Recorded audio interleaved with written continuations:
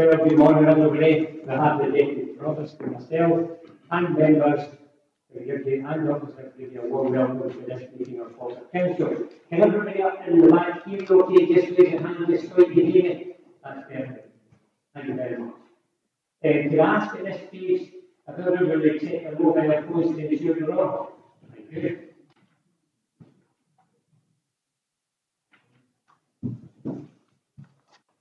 Just another area, this is Monday.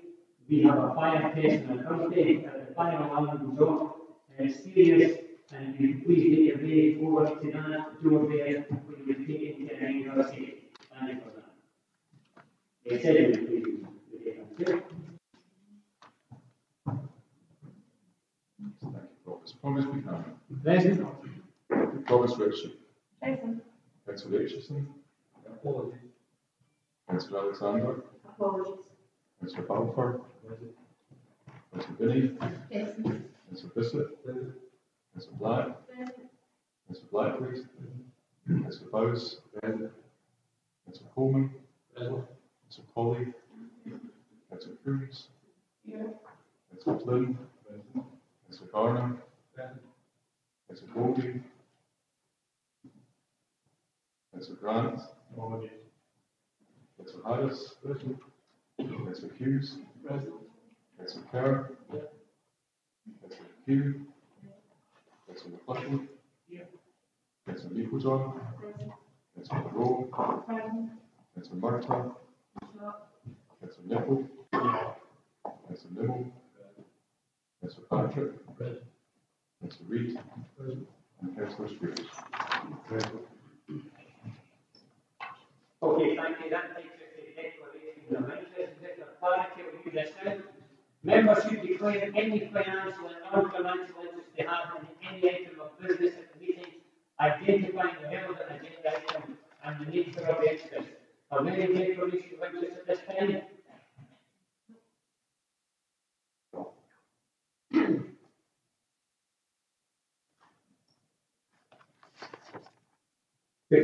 Good morning, everybody, and thank you, Provost. In relation to the coronavirus, I want to give a quick update on the current position, our own preparedness in line with government guidance and action plans, and the work of the Resilience Partnership and further actions which may follow.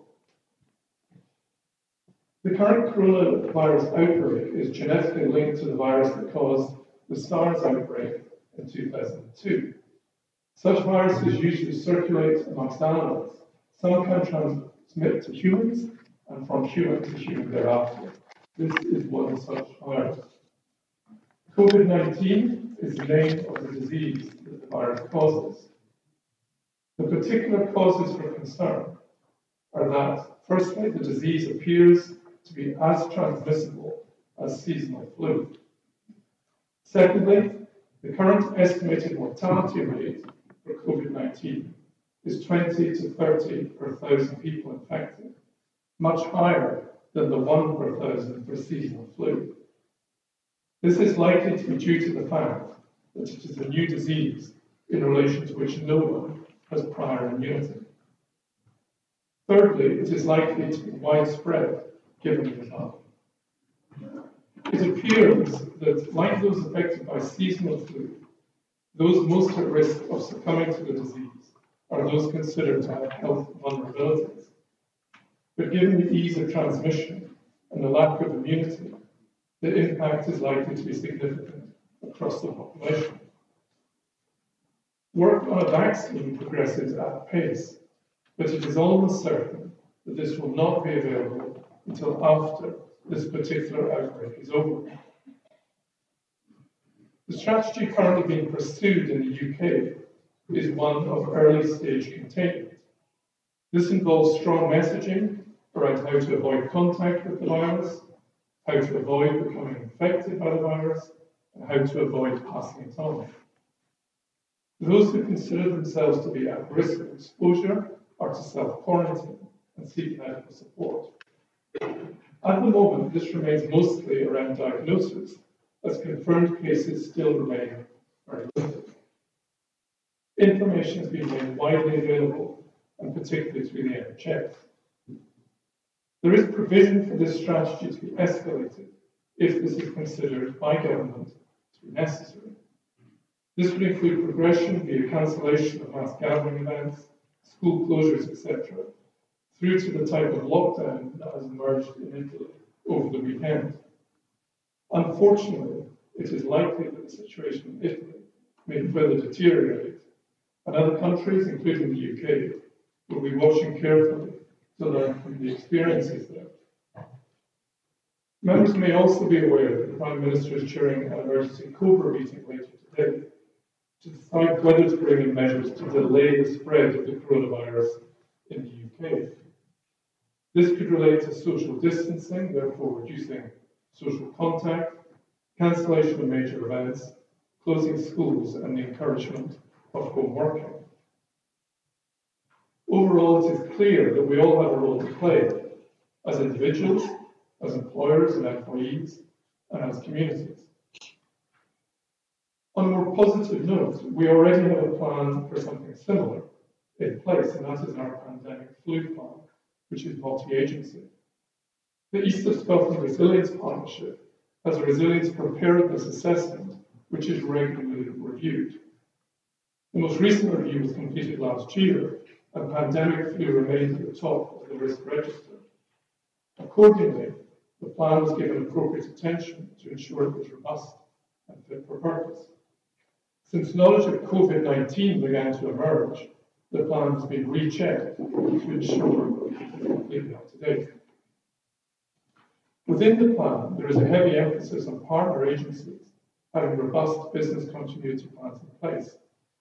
Each service in the Council and the Health and Social Care Partnership are discussing the detail of their plans within their respective management teams to be ready for their activation as that approaches. These plans also have layers of activation, with the highest level being withdrawn to essential services only. A worst case scenario for COVID-19 suggests an infection rate of 80% over the full course of the event. Previous predictions for pandemic flu provide for up to 20% staff absence at peak due to illness and up to 50% for other reasons, for example, giving care to others. Our plan will be adjusted to fit as more information becomes available. But it is possible that we move to a position of essential services only, depending on the rate of spread and the advice provided as a result. Essential services include those to protect life and prevention of significant harm to people, those to protect the environment from significant harm, and bereavement services. Advice from a number of sources is coming into the Council, and this is being collated via the resilience team. From the government action plans and guidance, the pandemic flu plan, and information from services and partners, we are compiling an internal action plan to which we will be operating. There is a meeting of the Forth Valley Resilience Partnership on Tuesday. It is ready to act in line with developing advice and guidance emerging at the government level. Actions by the Council and its partners will flow from this. We will be arranging regular updates for our internal action plan and for this to be available as necessary.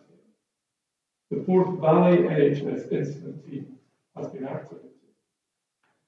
Regular information bulletins are being provided to employees. These are mainly conveying advice provided by the NHS. This may escalate to encourage more people to work from home where possible. Updates will be provided regularly. All advice will link directly with health advice being provided on a national level. We have relevant links on our website and via other social media platforms. Specific similar guidance has also been circulated to head teachers to follow in schools. Particular pressure is likely to be felt by social care teams. Those receiving care at home, who become ill, and care staff are potentially more vulnerable given the key role they play. There will be a need to revisit risk assessments and ensure such staff have appropriate protection. There is already understandably a major focus on getting people out of hospital and back home with care packages in order to clear beds and create capacity in hospitals. There may also be a need provide additional resources to the resilience team. There may be significant impacts on the economy, depending on the course of this takes. If a major incident is declared in our area, a recovery team will be set up immediately. Consider a recovery plan, which will include the economic impact. This plan will also have to consider the longer-term impact on employees, some of whom might have been seriously ill, and some of whom may have lost loved ones, as well as the impact on our business as a council. In summary, as members are well aware, this has the potential to be very serious for our community. Our response has to be measured and proportionate. We already have a strong planning platform in place to work from, and that work has already started. We will endeavour to ensure that relevant updates and information is provided at all times. Along with colleagues and colleagues from training today from resilience and education, health and social care partnership, and along with them, I'm happy to endeavour to answer any questions which members may have. Thank you. Okay, thank you very much for that. We'll go to the leader of the council legal job. Thank you, Professor Pennant, update. That's been really helpful. Something that we have to try and use to hold that a lot of misinformation that's out there, as well as being providing lots of support and true social information in the guys. What I did want to ask is how we as a council can enable our staff to get put during resolution for the Act. Appropriately, without having to always come back and forth, particularly around resources. I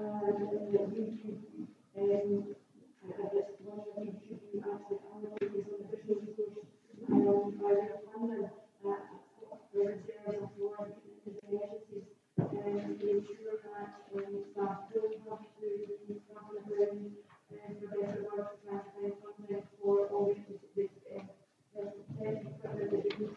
But also, it's undoubtedly going to be the need for increased care staff to be caring for people at home, for hospital progression of people going into hospital, coming out of hospital.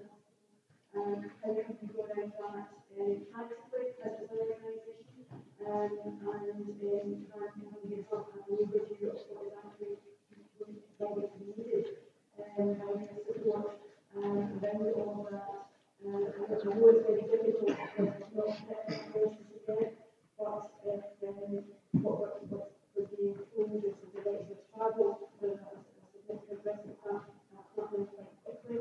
And I think one of the things should be that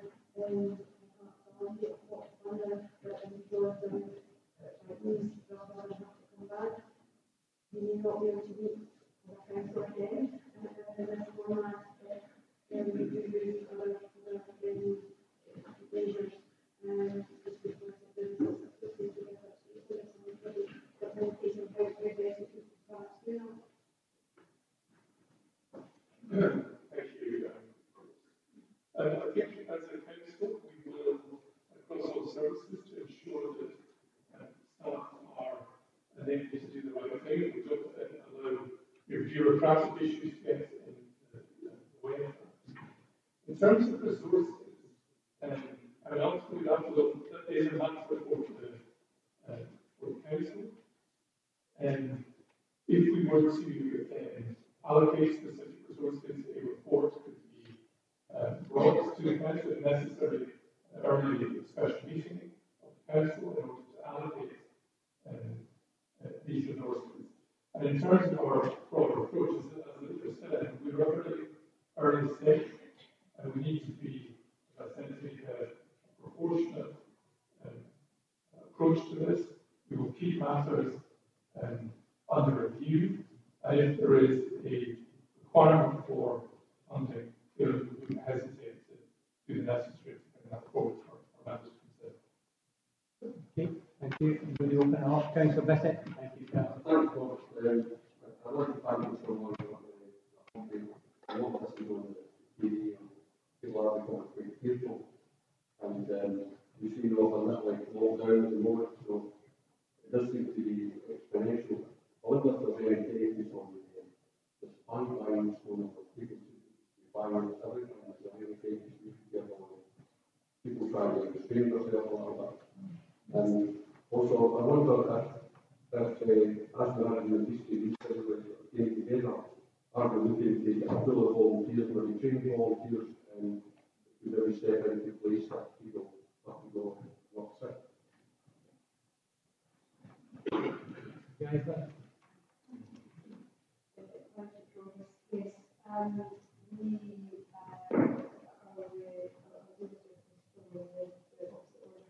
in terms of through our resilience partnership, we have a very strong connection with the volunteer sector and establishment communication.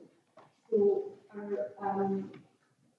when I say we're doing work in the group, a major institute has not yet been declared, but we're doing lots of work behind the scenes. So we are contracting, we are looking through a food plan, and we are activating the elements of the food plan in the and that would include making contact with the voluntary sector to activate the work that we do in the communities, which is essentially very valuable and is a very structured way of responding to that. In terms of panic buying, I know that some supermarkets are restricting purchases but there seems to be confidence within the retail sector that restocking can happen and with a reasonable, everyone behaving reasonably and with the supermarkets restricting, not overly restricting. I heard in the news this morning, it's just what people would normally buy in the weekly shop that we can access. I think it's particularly things around actually unaffected hand washing, hand sanitizer, storing pasta and toilet paper for some reason. The supermarkets are managing that, and the reports coming from Lombardy, which is the business that the shops do still have the social space on. I think that it's probably a mixture of things that we have into that. Clearly, what we need to be conscious of moving forward are those who are already perhaps not able to get out from houses very readily, and that's where the communities will come in. We'll look after their neighbours, make sure that their neighbours are prepared, that they have everything that they need. And it was their clear sector that they were able to make sure that those who aren't able to get out to get commissions. So I know the retail sector is conscious that needs to happen, and the establishments that we have in the retail sector will continue. Councillor Rowan, Councillor Martin. Thank you. Okay, Robert, thank you to the Chief Executive for the report and information. I know that in some areas we're having dentists removing magazines and also hairdressers.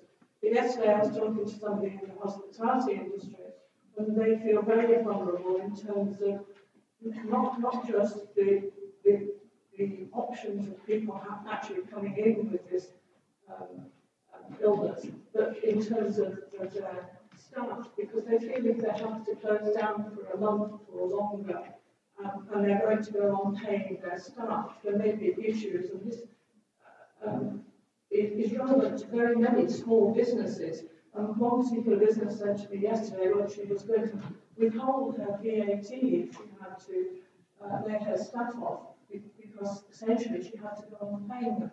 And I wonder what plans there were from government to deal with the issues around people having to lay their staff off and still manage to get through. Yes, students said two things. One, the UK government is meeting COBRA is meeting today to consider whether or not we're moving to the next stage of the government plan, which is away from containment into the delivery phase. And that would involve things like cancelling mass gatherings, perhaps going to football matches behind closed doors, cancelling things like conferences and things like that. And that's when you can see that businesses start to kind of businesses just as you described. And in circumstances such as those in the past, when we're dealt with, whether they're weather related or whether illness related, there has been guidance come from government and the UK as well as government in relation to support packages for businesses. So I think that if the government does decide today to move to that stage, then we will see information coming from those governments around support packages for businesses. We will obviously pick that up. The second thing that the President touched on is this issue of the recovery plan. As soon as the agency is declared, area, but we were able to select that we were willing to do that responsible. And that's when as soon as you create a list, we established the recovery team, and one of the key things that the recovery team will be considered is how to support businesses through this kind of crisis. So at the moment, we don't have any concrete plans, but I have the expectation that these things will come forward, and as we keep moving forward, as things go.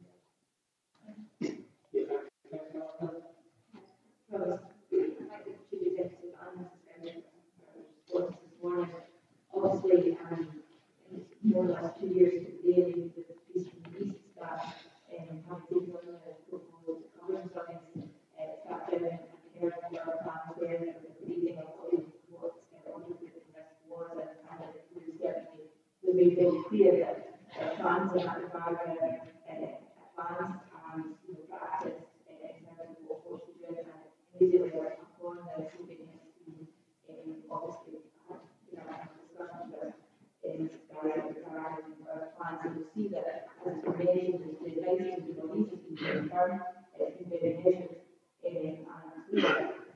I would hope as well that advice as members we fall into a category of not being employees and not being that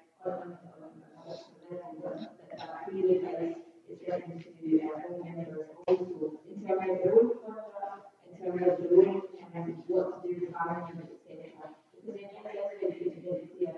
And what I would say that I'm looking to visit picked up on is that having sat in where these deep factual incidents look at what we can learn, although this is very unlike in that we can't get together and volunteers throughout the do a lot of the things that can happen practical learning. The one thing that's extremely clear and extremely important is that the clarity of message and single source of truth are emphasised at all times. And however tempting it may be to share things to help or not, you can inadvertently cause situations which will put other things into place, whether it's panic buying or different actions. And I would ask all members absolutely that the one thing that the feelings of doing and the things ourselves that we do is make sure we're sharing those messages. We do so from the official sources and those which are being up to date. Because that's the one thing is that there are communities look to us and we need to be given an absolutely clear fine message and not want it in the waters. I would say on that line that there has been a lot of obviously reports from the news. It's difficult to say don't have an eye at something and say don't think about pink elephant, do something think about pink elephant. However, what we see is that yesterday afternoon took some quality production food bank or food pantry which was being set up in the world, and it's really important to realise the impact that not having extra stock to be able to give to organisations such as food banks will directly impact those who are in financial positions who cannot stock up and don't have the space that sort of thing. So I think that emphasising that point and the impact on others who perhaps are going to be in more risky situations is important. But I welcome the statement and I hope that those messages will continue to be shared very clearly in the future. Okay, thank you. Nicola? Thank you. Thank you, Rod. Sadly, we have read and seen reports on the television of not only abuse but actual violence towards those of East Asian ethnicity in our country. This has gained a lot of prominence within particularly the Chinese press and has done nothing to improve the chances of Chinese visitors and investment coming to our country again once this is all over. As you know, Promise, the reception given to your message to the Mayor of Yanhang was very, very favourable. And I think it's important that we send out a message to this community, well, to the community of East Asian origin from this chamber today, to those living in the Falkirk district, that we are supporting you in this venture. A lot of them are then scared, some of them are even scared to go out because of not the actual abuse that they receive, but I have one constituent who's very good at going out because of the prospect of perhaps meeting some abuse. So I've certainly done everything I can with that constituent, but it dawned on me that there must be many people in that same boat, those of East Asian origin, who feel somehow that they're tainted by association with this terrible virus. So I think, Thomas, I would certainly like to see the Chamber unite to send a message to those of East Asian ethnicity in our communities throughout Falkirk that we are supportive of you. Thank you. Thank you. I'd like to thank Mr. Lowry and Chief Executive for this update. That's really, really important what's actually happening every year. You're probably aware the most important thing is the small things, the small steps that can be, and it's important to keep all four council staff and councillors well. They don't really support for the community. It's important that they have extra precautions. So really, I just want to make a point with the kind of resources for public council staff to do their job, do their role, to get out in the community. We have enough resources, small things.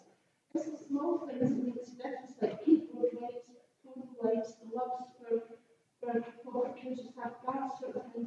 Is that we've extra clearing measures we put in place because what's happening at the moment, it's about pre-emptying something that could actually get worse. So I would like to confirm that is there actually enough resources out there in all the service departments to protect all the Falkirk Council employees and councillors so that to enable them to do the job and just in case it does get worse, that we haven't done something to prevent that. Thank you.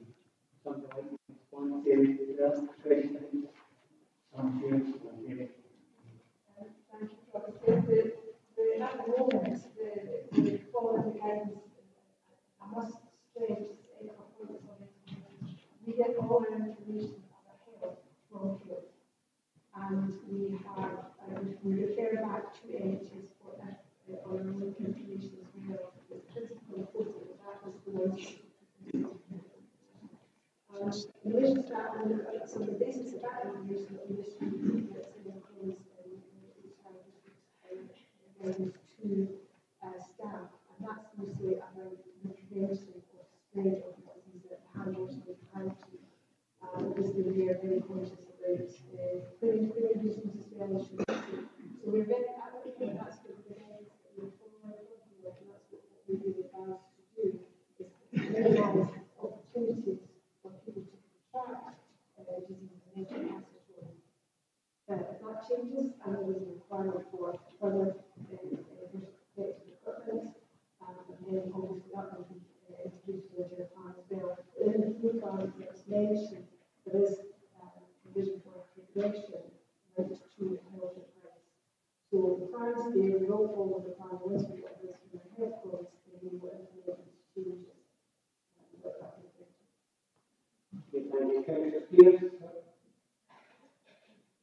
Thank you.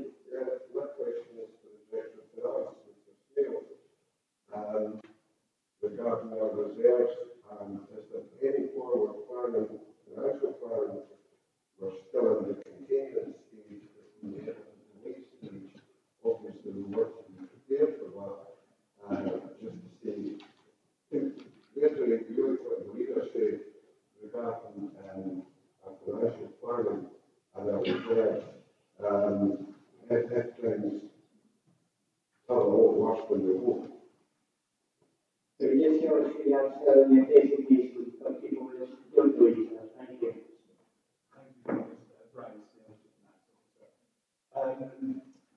Our projected position on reserves following budget deliberations are to have a net position at the close of the financial year of about 8.5 million. So to say that's a projected position. So that's a relatively healthy position. I think as the leaders very commented on the application of the elements of those reserves as needed and appropriately targeted would be available to assist as part of a strategic approach that the Council adopts to help manage the threat. Okay, thank you. Thank you, Colin. Thank you.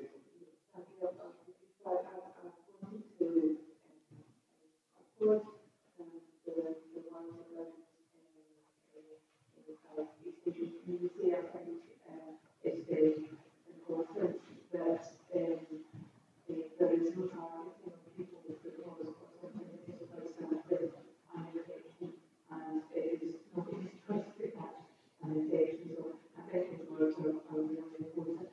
But I did want to note something about how you're running and Councillor Muster has been the facts. In the course of my life, I have worked on the fact for 18 years, and they have been talking about the organizing of etc. to support the person that we care for. So I think it's very important for this council to not have concern about family planning, because actually the people who are vulnerable are the people who need the supplies like this, not the general population where smoke and water in general will do the trick. So I thought it was important to note that, and I hope that our communities and quite the same level of panic buying as in some areas in home about and to echo again in the matter and the direction of the other services, we have very good information. The very good information from the NHS, and I think as elected members for us to share that single source of information to our constituents is very important. Thank you. Councillor Miller. Thanks, Ross. It's really stated by this council that the normal management attendance is required to staff who have to work out respecting this virus. I'm just looking for some sort of assurance that any such members of staff are involved in that capacity that the treated as a one-off. And this kindly as far as management attendance procedures are concerned. Point to the executive. Thank you, sir. Thank you, Ross. And I think in line with broader advice, we need to ensure that we treat our staff properly in this situation.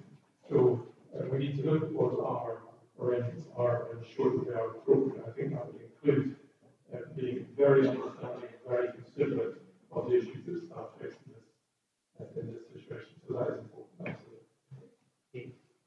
Thank you then. First of all, I'd like to thank the Chief Executive for giving us an update to report.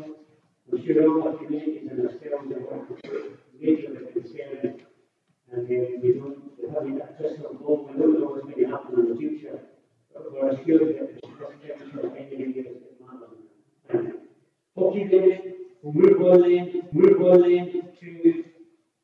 the back to your agenda, and it's 3 minutes and information from 3 minutes of meeting of Falkirk Council held on the 4th of December 2019, changing TV 12.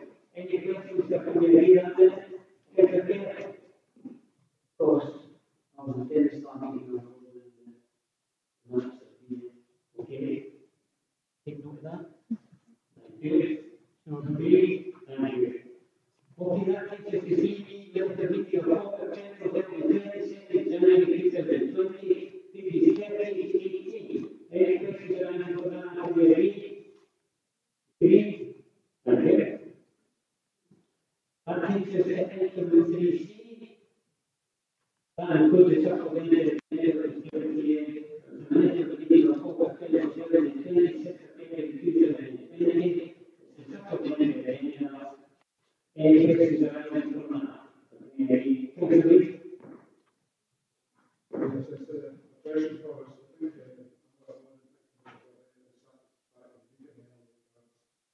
not least because we didn't have the information required to properly make a decision.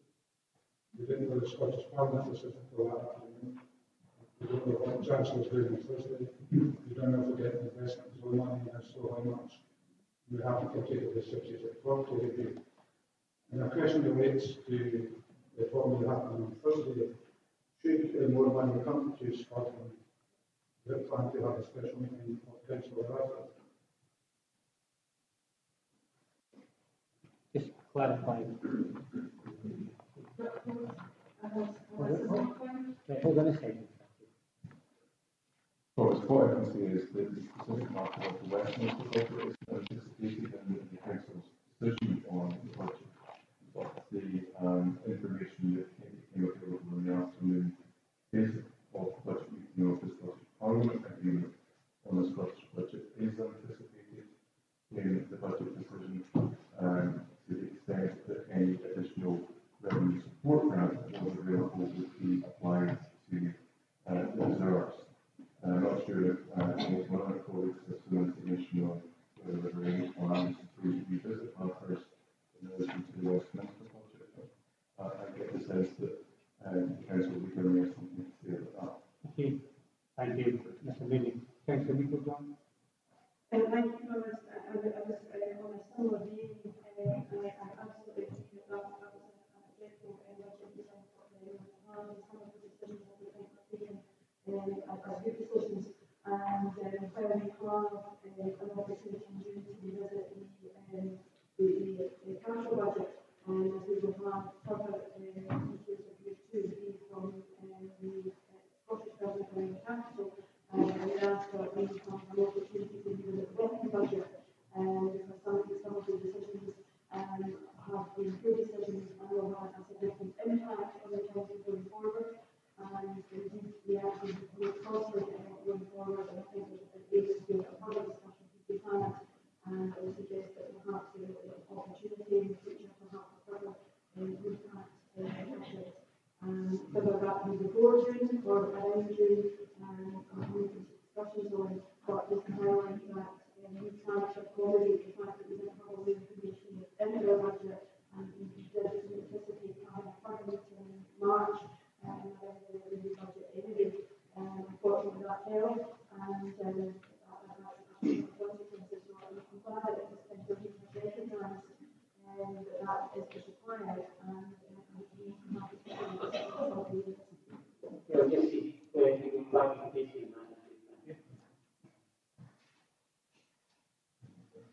Thomas, I think the budget decision is anticipates already the additional revenue support grant that came through the Scottish Parliament agreement.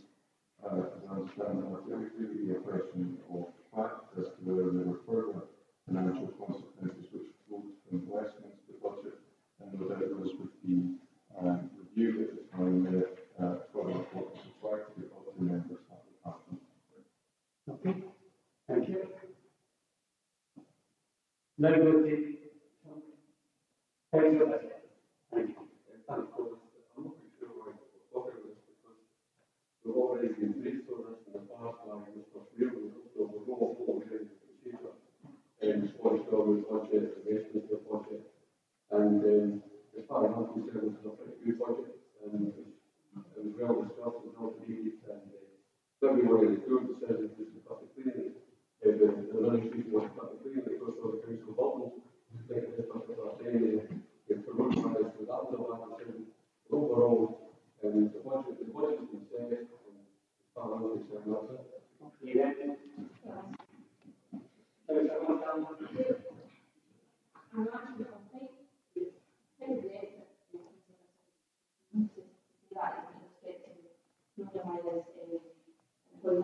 one of the things I really said during the meeting, although I did feel that there were some things we didn't perhaps have options to debate, that the place where we made the resources reserves, and that is what our reserves are for, they are for emergency situations.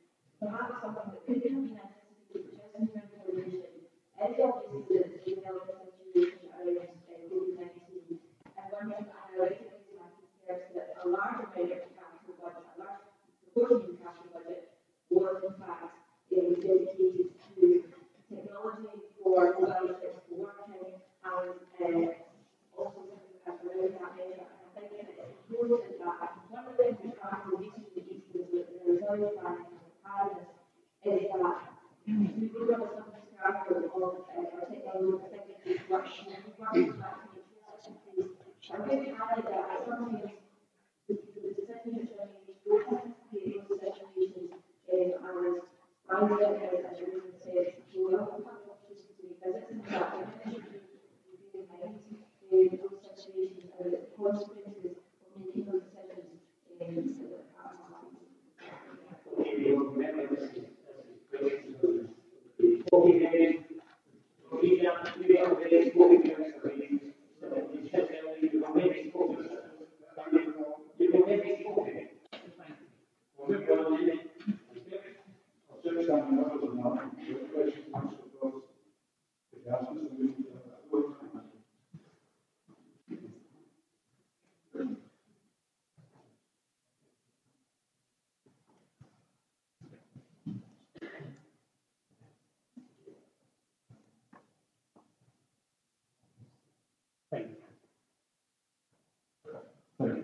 think the question based on standing orders is whether there is a restriction on asking more than one question. There is no restriction on asking more than one question. The restriction on the number of contributions is intended so that people don't make more than one speech during the course of the debate. And the process, I think you correctly advised the council there were not at the stage of speeches or a debate at the moment. This is questions that will fact arising from the report of council. Okay, thank you. So I can ask another question. Yeah. Yes. Is it the case that if more money comes from Westminster, we have to have a supplementary meeting to discuss Westminster?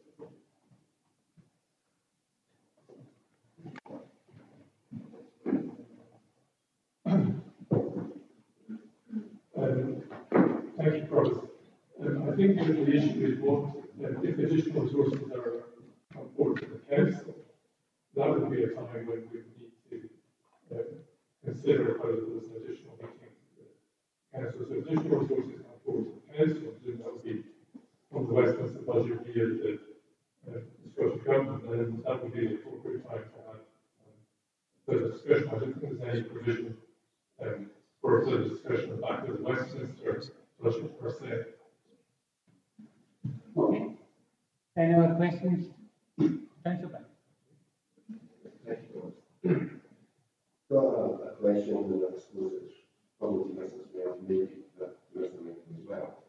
Given that in the revenue budget, we have the council tax down, and this specific case, 1.84% of it was to be used for capital reasons, and we're sorry to make our discussion about the deductions for business as capital. Surely those are true for life. I suppose it's real. The fact that we've actually part of the revenue budget that's gone through is actually tied down to capital spending, and I'm sure it's not as well.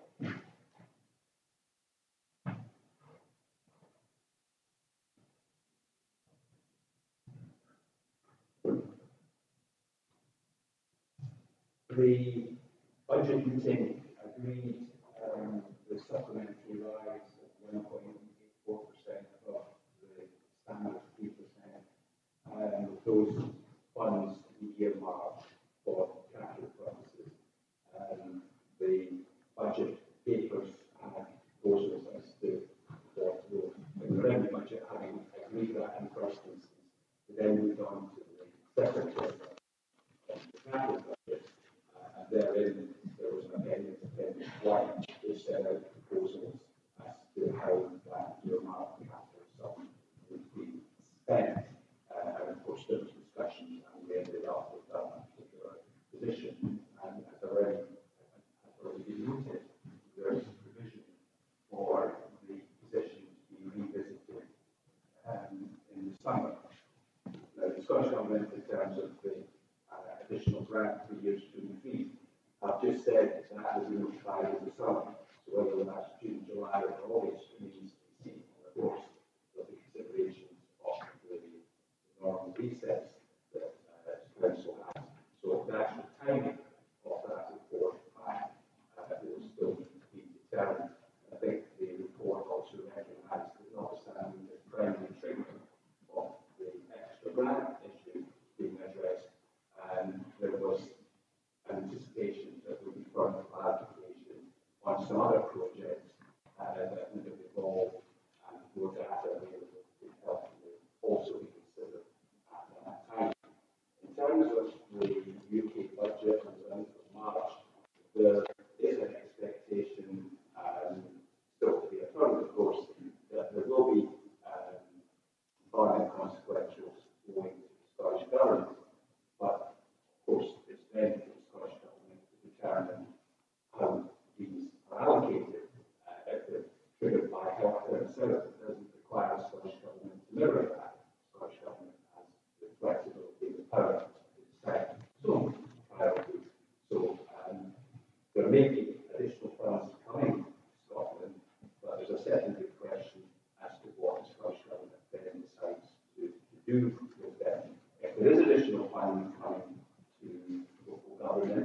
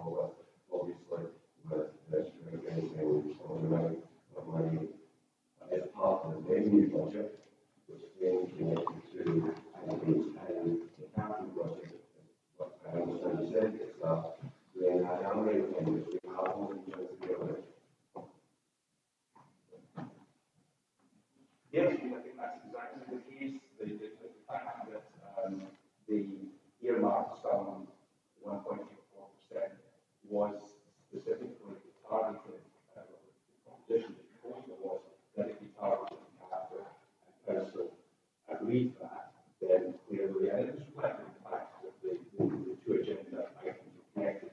The first decision as part of the revenue budget to approve the increase for capital purposes, and then when we came up to the subsequent item in terms of capital program, then specific projects for which that earmarked sum would be allocated, of course, discussed and agreed. So yes, an intrinsic.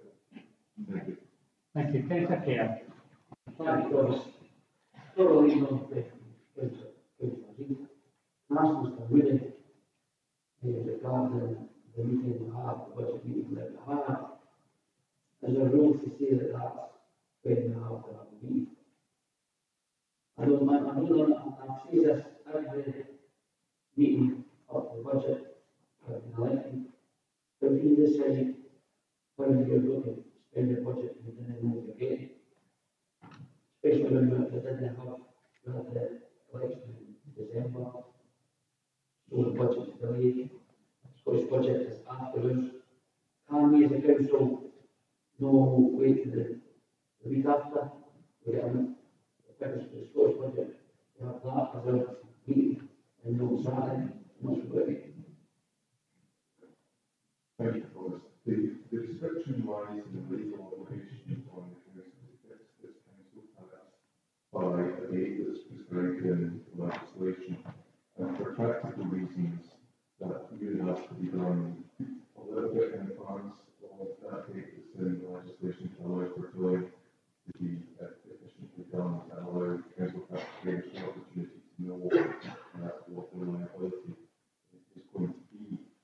And from the obligation to fix the council tax, really everything else flows, because you need to know how much you're going to spend, estimate what your income is, and to meet that expenditure to allow you to fix the council tax. I think it's recognised by everyone that there are limitations and challenges on what has happened over the past couple of years. But the budget, I think, is chosen as best to balance the requirements to fix the council tax in time and to allow them to be done efficiently, and also to balance that with as much information as is available. I think the circumstances this year were more particular and may not recur again, but it's something I think that is kept under a constant review each year of how best to design the budget date. Question from somebody. So there's nothing to stop us agreeing the council tax for the year. Then have the budget meeting after we get the college goes with. There are differing views on that. My view is no, the council tax should be fixed at the same time as the budget. And the reason for that is the statutory provision of council tax, I think, is clear that the council tax is intended to meet the difference between your estimated expenditure and your estimated income. So you shouldn't be fixing a council tax in the abstract. It should be linked to the actual expenditure that the council is proposing to make in its budget. So I think it's too hard. Okay, thank you. Councillor Muster. One question for Mr. Whitty. that you just made in terms of the questions and the lack of there was a restriction on the number of questions that can be asked. I wonder whether there's a condition within the minutes, whether it was discussed in this thing, that it can be recorded and we're going to actually read the minutes and I'll read. Personally, at that time, when it was noted that there were both sides and highlighted by the notice to do that, there were additional questions which to be asked by the members, which at the time was pointed out was within standing orders and was what we felt in our mind all sides very important to be given the gravity of what was being discussed. I believe at the time of the council it was understanding of 16.4 it is within councillors' rights to ask and I think at the time asked not for an action over really not a decision but for an explanation of the decision provision within these minutes to note that personally myself as a member I don't think that the debate was fair and balanced and all information was needed to make that decision properly given that it was very important council and we can know that in the minutes. The provisions in the standing orders in relation to minutes are firstly to allow questions to be asked from them, which is what is happening just now, and secondly to approve them or not to approve them. So the short answer, I think, to this question for us is no. And if I could clarify the point that I made earlier in response to the question of Councillor Reid, to the question from Councillor Reid, it was that there wasn't a restriction to one question. That doesn't suggest that there is an unlimited opportunity to ask an unlimited number of questions. And whoever is chairing a meeting, and in this case, the provost has in mind the general principles that are in the standing orders and will apply those and balance those during the course of the meeting. But no, there isn't an opportunity at this stage to record one Councillor Martin's meeting. Okay, then we'll take that supplementary agenda. Thank you. That takes us to item 3B, which is the minutes of volume 3. Any questions arising from that? Can you see that? Great. Please, thank you.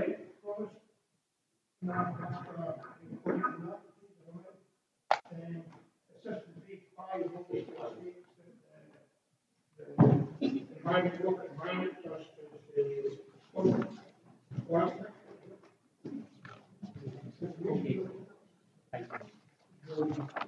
Okay, well, we're coming to that in a minute. All right, thank you much. Okay, thank you. Okay, then, that takes us now to item 3E, which is information bulletin volume 3. Any questions arising from that? I thought you said one.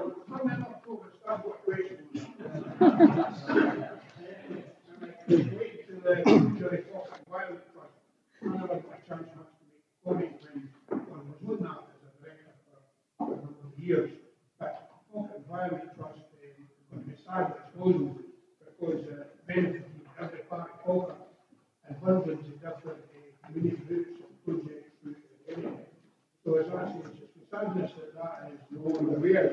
However, I do see information that the project manager after there has been retained and wants to be doing some of the advice and funding advice to environmental projects.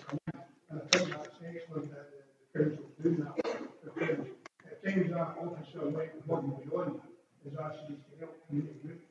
And as I said, so I'd like to be very for that and thank the council for using skills in the future to enable actually environmental projects to go forward. Okay, thank you for that. Thank you, Mike.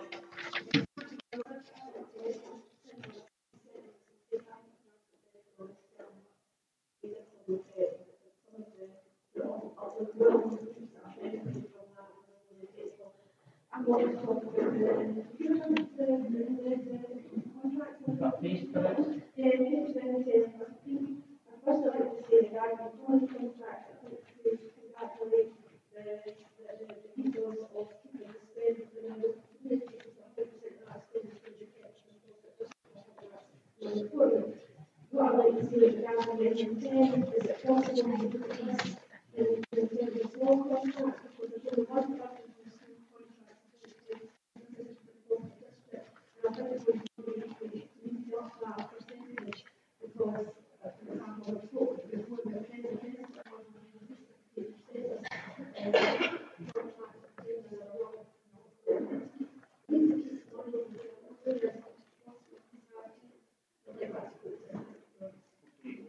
I think that's the echo the sentiment that when think about yesterday, when you say the sentiment, human process. If they go into the middle now, it's your own there, you know, so yeah, that's what it's from what just tell us who you are, what your designation is, and then they can't sign on to that place.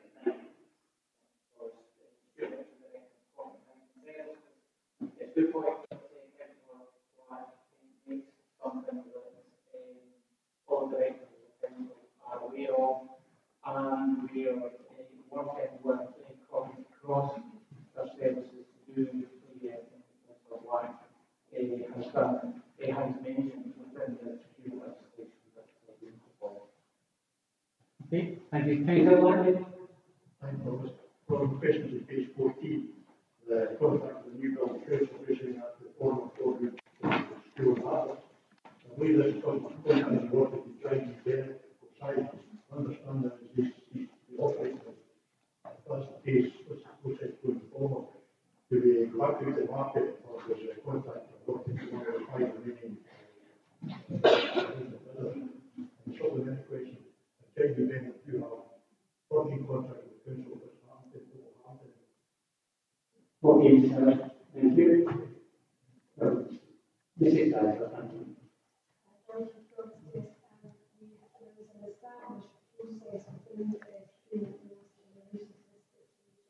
And under certain circumstances, depending on the timing, and the stage of your award, you may be able to go to tender for the list, alternatively, there will be a requirement for the same process. So we need our actions are really challenged on this particular facts and circumstances related to this case.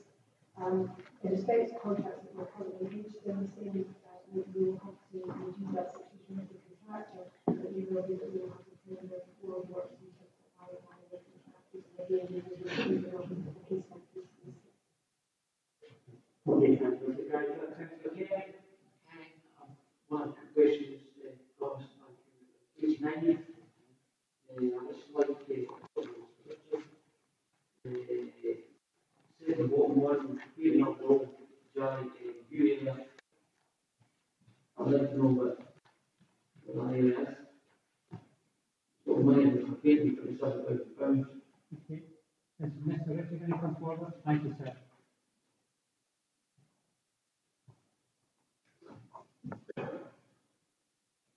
For joint use stands for joint manufacturing unit, so it's the area in the able arrangement where many years ago we used to make windows and doors which no longer do.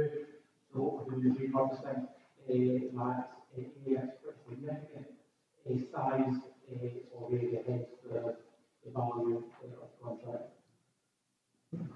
Thank you, Mr. Richard. The road staff all staff are really engaged in doing things and right. Okay. Second question is on page 10.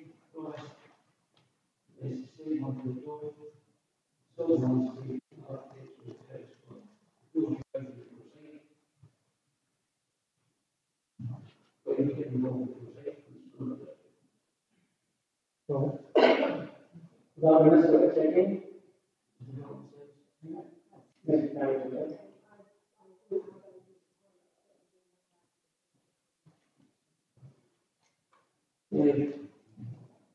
So for the supply of gates, the piece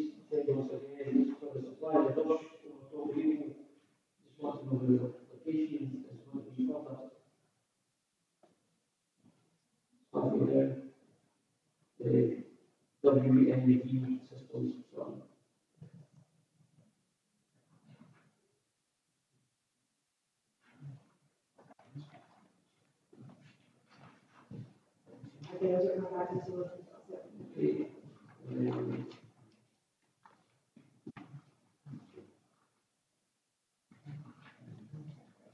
Let's have these questions. With regard to the company page cross, regarding the wall and the tunnel, Page 10. is very where what situation, what situation it will be at, who is going to be able to be resolved and so. Is it tighter? I don't know how to provide that information to council because I think I possibly answer the first question. I think it's the site and part more completely what we're just looking at information. It's not quite the time it was more services associated with that and then we need to take into the services.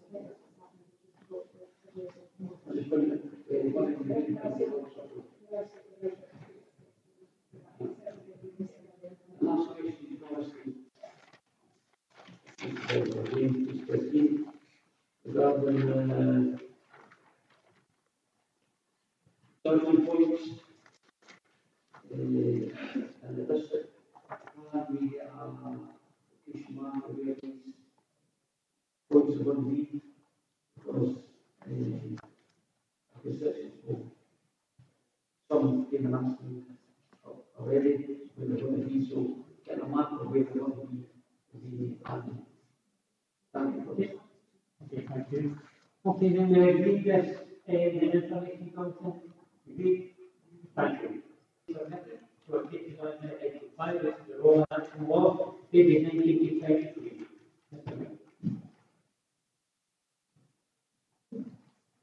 Thank you, Thomas. The only question that is available to any questions any member has. Any questions? We read the Royal Action Law. Read. Item 6, execution of this page 24-27.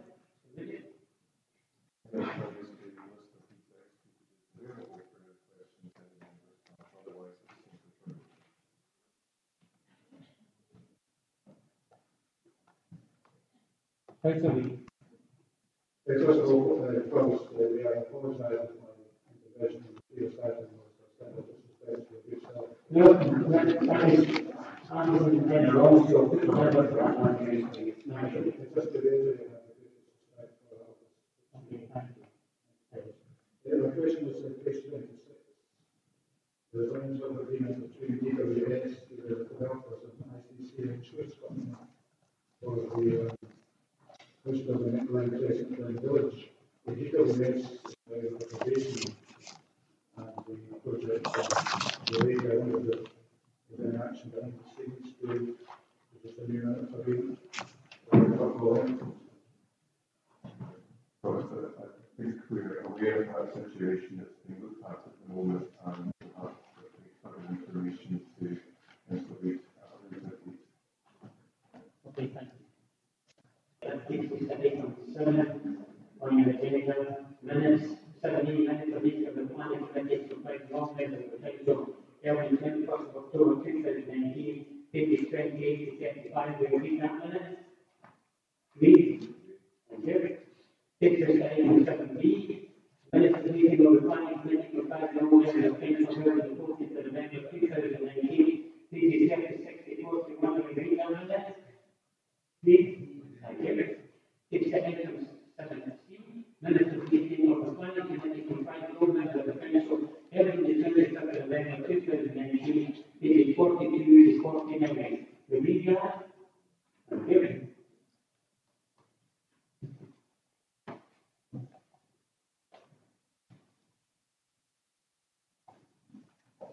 That takes us to item 8 in the agenda.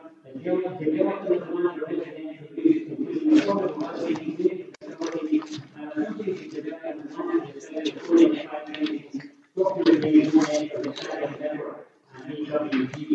It's pages 13 to 84. Now, the report was the report.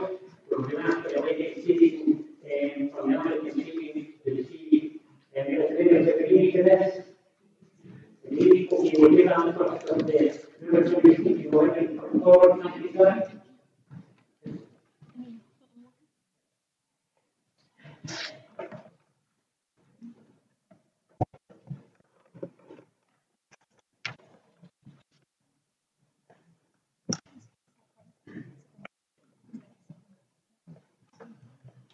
Thank you, sir. It's an opportunity for you to have 10 minutes to speak, to tell us who you are, who you're representing, and once you've finished the submission, I mean, just give you in case there's any questions from members, okay? Okay, thank you very much. Thank you for calling the Brexit. I'm Dr. Director Planning. We are the agency application representing WG. We appreciate the opportunity to address the council today. I'd like to take the opportunity to demonstrate why our application complies with the development plan and why it should be supported by elected members. As some members are aware, the proposal of Falkirk Road has a significant amount of history, and we feel compelled to request the opportunity to address the council in order to emphasise the full context and significant benefits that would be realised should you support the application and grant planning permission. In short, this is not a typical housing site. As part of our proposals, we are offering a high-quality development which provides 75 affordable homes, which at 43% is well in excess of the council's own policy requirements. The council's own housing team are also supportive of this. We are also offering an area for community use, which we gifted to the local population for come forward as a local facility, such as a shop, a community centre, GP, or dental surgery. Our layout also retains almost half the site as green space and features a limited recreational route for local cycling, sports areas, swim trail, picking out areas, and allotments. We will also deliver, as part of the development, a traffic planning on Falkirk Road and put in place a drainage strategy to provide betterment to existing residents. Supporting this application will deliver an exemplar development for boys, led by the traffic control rules, a farm allowance house deliver, which is a 5-star rating for customer satisfaction for home builders federation. In terms of the context, we do feel it's particularly important. This is not just an aspect of the legal application. This application is submitted following extensive period of consultation and promotion of the site through the LP process. As part of this, the site is previously identified by professional officers within the council as part of a wider area suitable as a strategic growth area for 450 houses. Quoted as the best option for long-term growth of the town, to address the housing requirements of the council area, and with potential to contribute to the green network through replanting and path provision. We are concerned that alternative sites within the proposed LDP cannot deliver exacerbation of already identified housing land supply problem. None of the other sites can contribute the same scale of housing delivery as our site at Falkirk Road, and therefore, of all the new housing sites being promoted in the West, this is the one which in our view should be supported. Of significant relevance to the case officer's recommendations is the matter of housing land supply. Despite acknowledging that shortfall does exist, the council fear that this problem will be addressed in adoption of the new LDP. In our view, this is not the case. Our assessment, which is consistent with the evidence been submitted by Council Scotland as part of the LDP examination, confirms that the shortfall currently sits at closer to 1,000 units, not 599 as noted in the case officer's report. On this basis, the site of Falkirk Road is needed to help address the shortfall going forward. In terms of application, there are only 9 objections, along with a petition and crucially, no objections to the community council or statutory constituencies, which makes it clear this isn't a controversial proposal, and besides the interpretation of policy, there is no reason why it should be supported.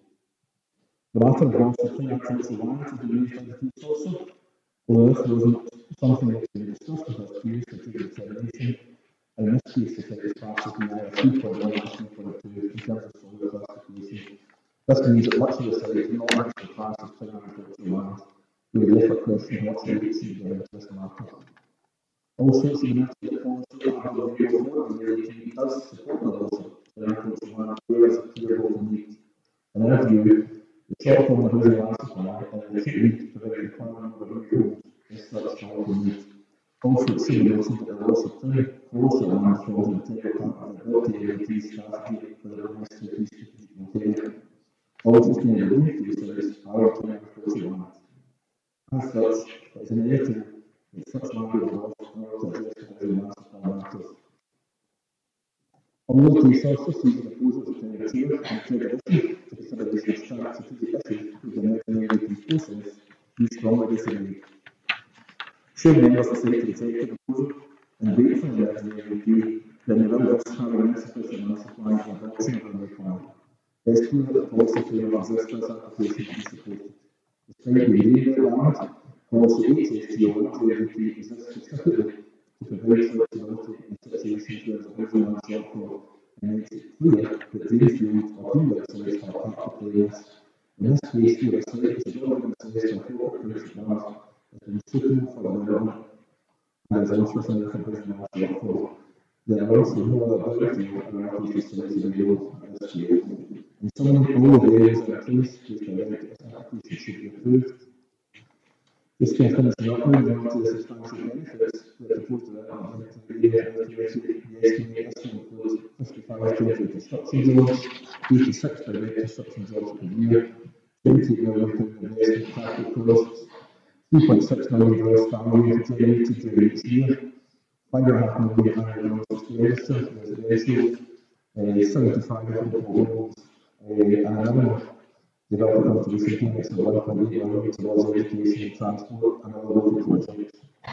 It will also provide increased council tax receipts of a quarter million per year and generate local employment opportunities. In summary, this is no longer a contentious site. All the next set of objections and the petition that received in the 20 councils are all objected. There is no objections to statutory constituencies. This is testament to the extensive programme of community engagement undertaken by applicants who listened to the people of the next throughout.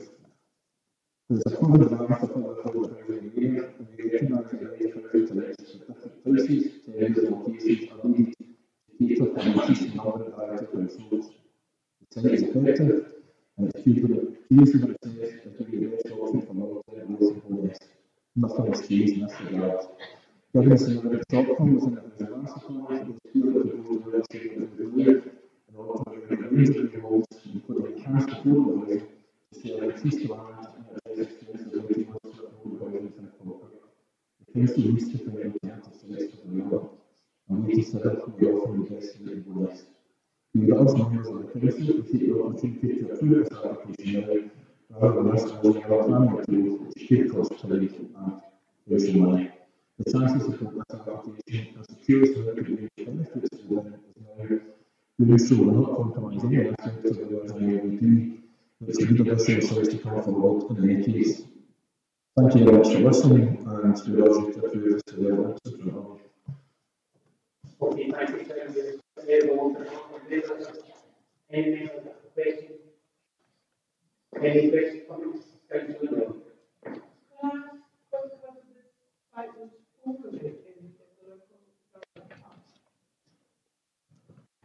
No, yes, the site was in the original committee draft MVP back in September 2018, I think it was.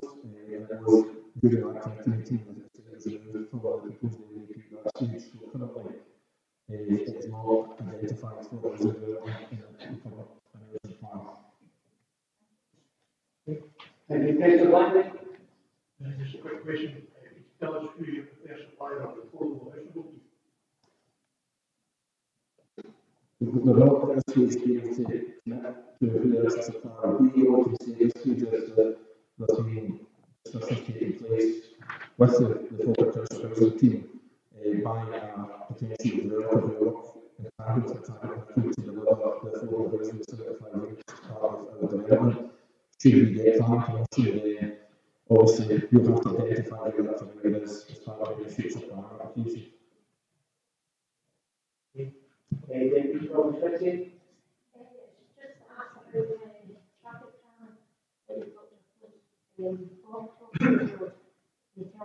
jam. Yes, we have submitted a transport system as part of an application. As part of that, I also have to identify the traffic plan. The traffic plan, I believe, is basically gives priority to all kind of vehicles, so introducing potential building into the main road along the front of the site to slow traffic down as you come off the northeast corner of the site, with the site to your left-hand side. So it's a right traffic plan all the way along Falkirk Road. I would stress that those measures as part of the principal application, so I have been fairly detailed plans of the application, but they are absolutely subject to further discussion and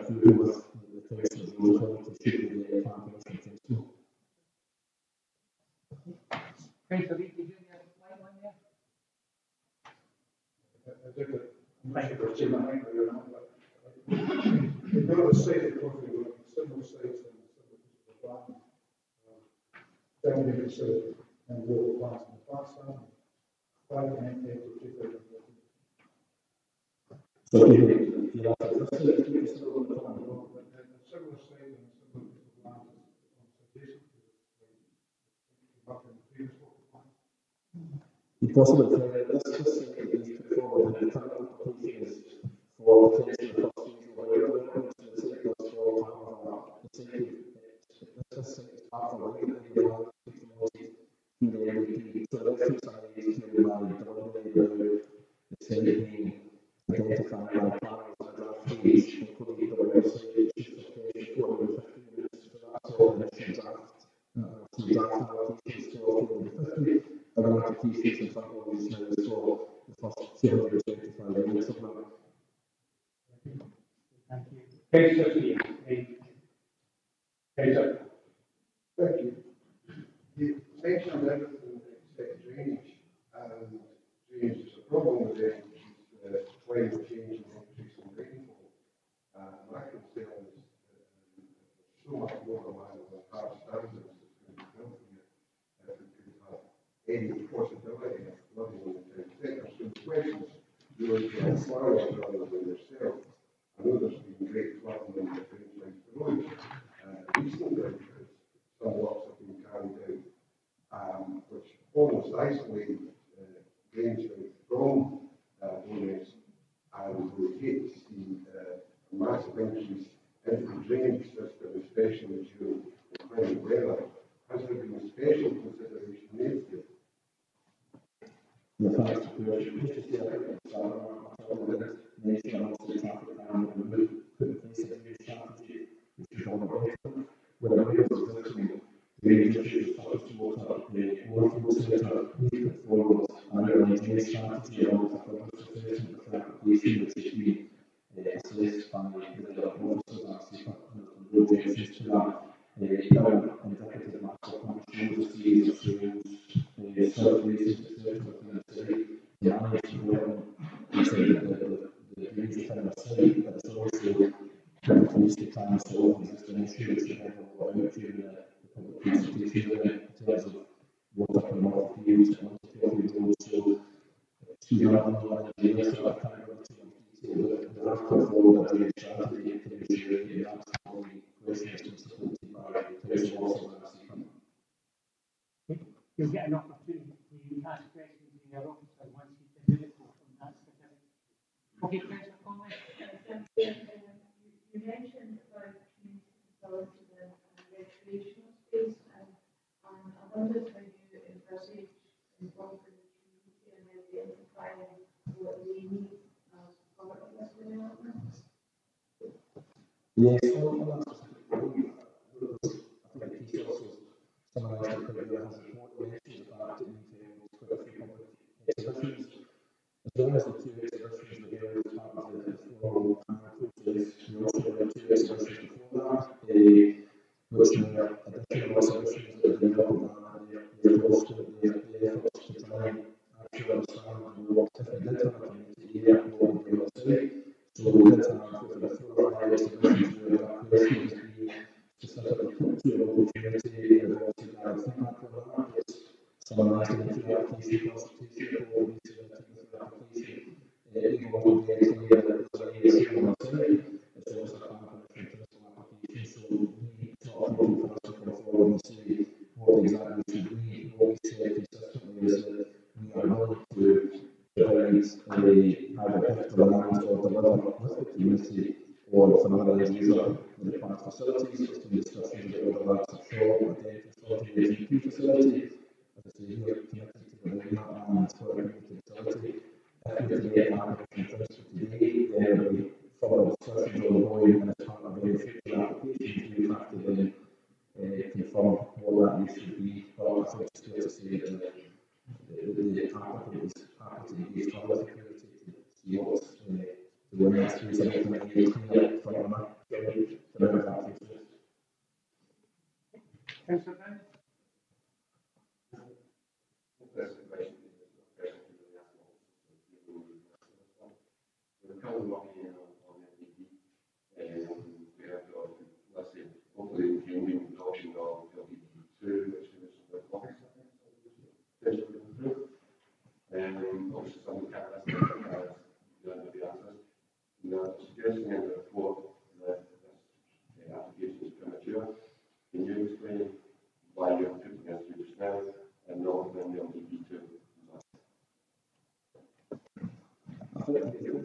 confidentiality from the resources report also relates to the fact that the councils, I think, acknowledge that there is a shortfall of 600 units and that the LDP that's adopted will identify enough land and facilities to essentially provide that additional 600 units that are required. Our position is through the assessment and as I mentioned, the methodology and also House of Scotland and others is that the shortfall is actually greater than is currently the case. I think understand to be. So our position is that there's 1,000 units required. In terms of being at that position where the council have enough building sites identified, the sites properly rolled and required to get contact back, so to speak, between the 1,000 units that is happy that are required and the 600 units that the council think are required. What we say in those 10,000 units is consistent with, I think, up there the level of sales taking place as part of the LDPs and nation where it's Scotland and others are still in the process of making common evidence about the shortfall. So, our view is that because the concern that the Secretary is also affects the LDP once it's adopted, we would agree that's the case if the shortfall is 600 units, but we feel very strongly that the shortfall is greater than 600 units, in which case our proposal is not confidential that is required for the council to meet their targets once the LDP is adopted. Okay, any other questions, gentlemen? Okay, my questions are more open.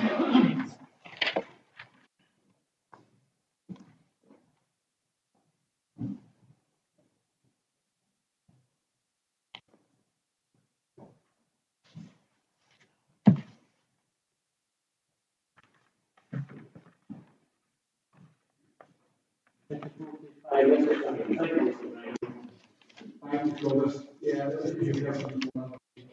Slide over the detail of the application for you, but overall what proposed. What I will do is obviously since I've acknowledged the report that have been on to update for your attention, particularly in terms of the consultations. You'll note in the report that at the time of the report, the bonus potential not made comment, and that is no longer the case. We did receive a late representation from them on Friday of last week, and we have confirmed that they object to the application. They actually engaged concerns declared that we raised already this morning. What they also want to say for the state is not allocated, in your development plan as it stands just now, nor is it allocated for in your emerging local development plan 2, which is, again, this morning, is pretty substantially moving forward through that process, and the expectation is that LGB2 will be adopted from the summer of this year. There's also some comments raised about the declaration of simplification, but I would have to say, and you've already heard earlier this morning, that there has been extensive pre-application consultation, which is a mandatory requirement as part of this type of application. There's also been a pre-determination hearing, which obviously is key parts of the consideration of this application. And in addition to that, we also obliged on the legislation to carry the application, which was done, and that was carried out in line with the legislation. And obviously, you'll also see from the report for you, there have been many letters of representation, but there's also a petition amounting to 226. Other updates I would like to draw your attention to, you will see from paragraph 4.11 on page 55, the NHS Valley, as you're aware, discussions about capacity issues being found across the district, and Bowness is no different. You'll see there is a catchment area here, the Bowness Health Centre, which this site falls within, and you'll note in the report before you that the contribution being sought in consultation with the NHS Valley was amounting to £1,989 per groundhouse. NHS Valley have again, Thursday of last week, provided us with a further letter, saying we are looking at, obviously reviewing these figures. We have undertaken to review all the health care as part of the private health care across the Falkirk area, and they are at this point in time looking at a review of how they accommodate using the existing accommodation and assets they have, and what will be required over and above that. This is very much a live issue at this point in time, but what NHS Valley have been saying just now is that they are expecting a revised contribution it will be down the way. At the point, the left hand, we will receive on Thursday, which is still being given consideration by our colleagues in the planning policy team. They're looking at the cost of coming down to cost of 1,386 as opposed to 1,089. However, there are one or two issues that we have picked up in this response. We are currently in the process of engaging with NHS Valley. So at this moment in time, it's still very fluid, but there has been more detail about looking at the assets and the rationalisation of these assets. But there is an acceptance that this capacity, particularly in the context of this application for bonus. And as you're aware, this will form part of the revised supplementary guideline in due course. You've already heard that I will put forward Mr. Laverty on behalf of the applicants in respect of your plan. As you are aware, this is not in accordance with the current development plan, nor is it identified as a site for your emerging plan. The one area we do agree on is that there is an effective housing land supply issue. What we don't agree with is obviously the figures that have been mentioned at this moment in time. Currently, BEC at 599 units, as you heard earlier this morning, understand where that argument is coming from. This is very much again through this issue. What I would add is that some of you are aware that there has been the conclusion of the examination of LDP2, which is now with the reporters and it is imminent.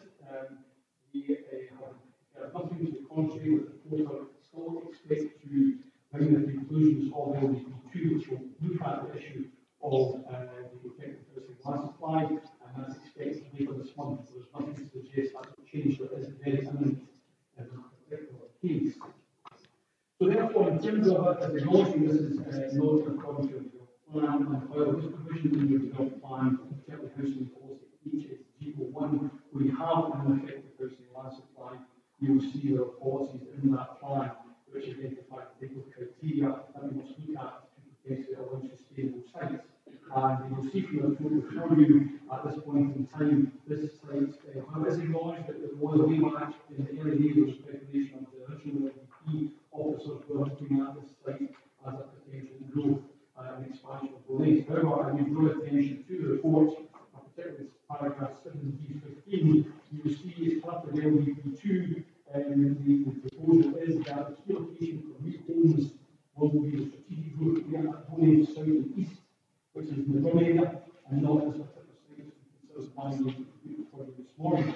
And you will see in the strategy for LDP2, which is your emerging plan, which is being expected to be adopted in the coming months, we are changing focus, and that's recognised in that plan that the particular application you're looking at does not form part of that strategic growth area.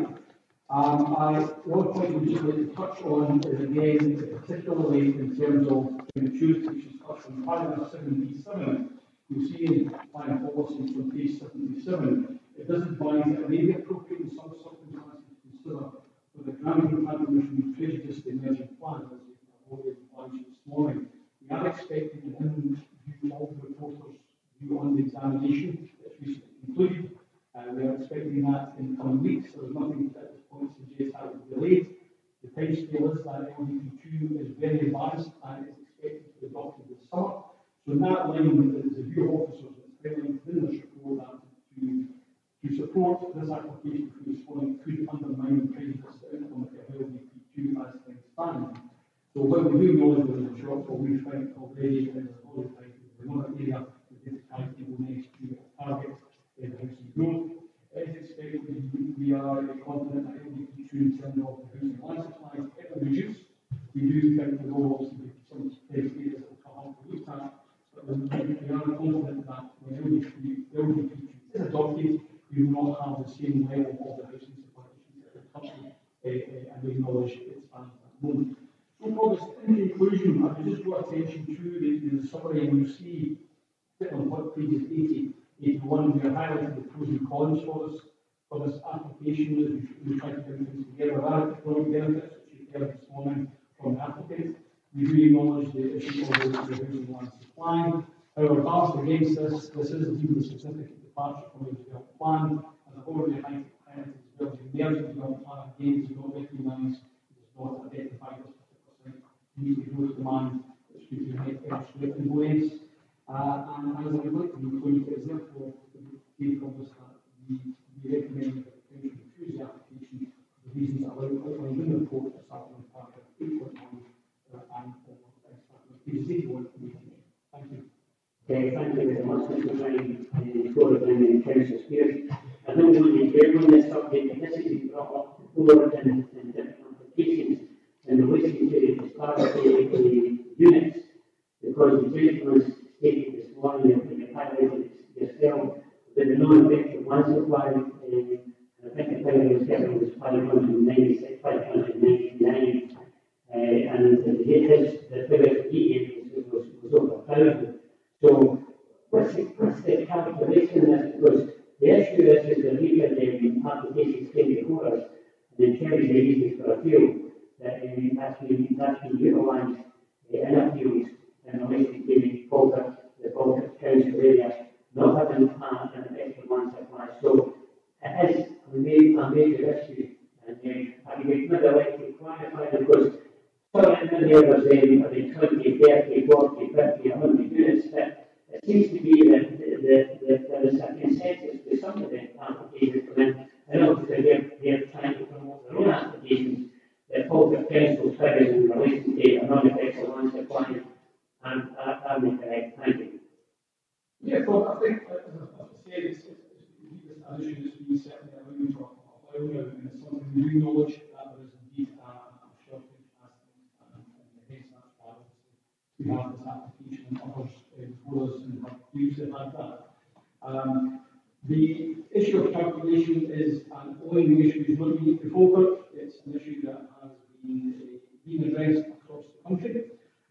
We still maintain, as things stand at the moment, my colleagues who deal with this, that we are of the view that what is supposed to be the report of 1999 is what we calculate to be the efficiency of all the use, what we use as we made by the applicant. And indeed, there are other areas where that has been recognised recently as a little bit of appeal for Taylor that was finished recently with Falkirk in that appeal process, missing the appeal that we're focusing on the effectiveness of that supply.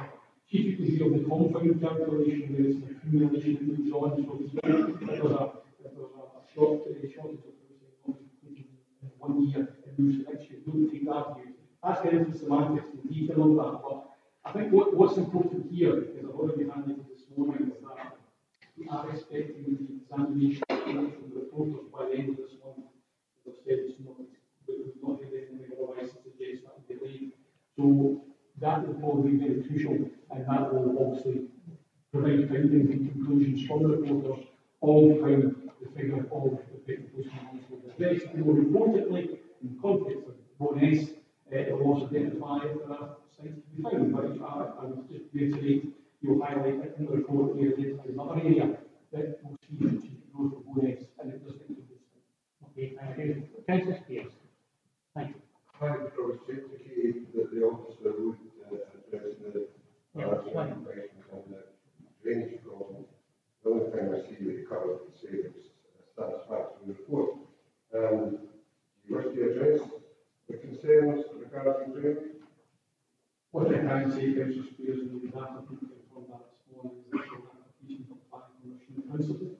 Therefore, while there has been a degree of supporting information submitted with this application, there has been a further risk assessment done. What will have to happen is that there will be further detail. Obviously, should planning permission be granted, then it will have to be looked at in a bit more detail. But the indicative rate that has been submitted to support the application does show sustainable urban drainage provision on the site, where the general principle of sustainable urban drainage, as you're aware, is to ensure that the development, should this go ahead, this must ensure that the drainage runoff and drainage associated with this development should still replicate the greenfield state of that site. So will have to be a form of extended basins on that site for the water. Obviously, there are further issues that are ongoing between the party to this particular application, but what the key thing is that this site being proposed should not exacerbate the drainage situation that exists in this area just now.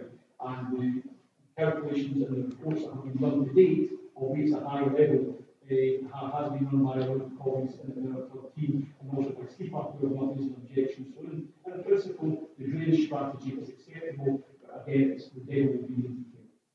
Okay, thank you. Councillor McLaughlin. Thank Councillor Clark. In fact, for this, Mr. Ryan was explaining things very well here.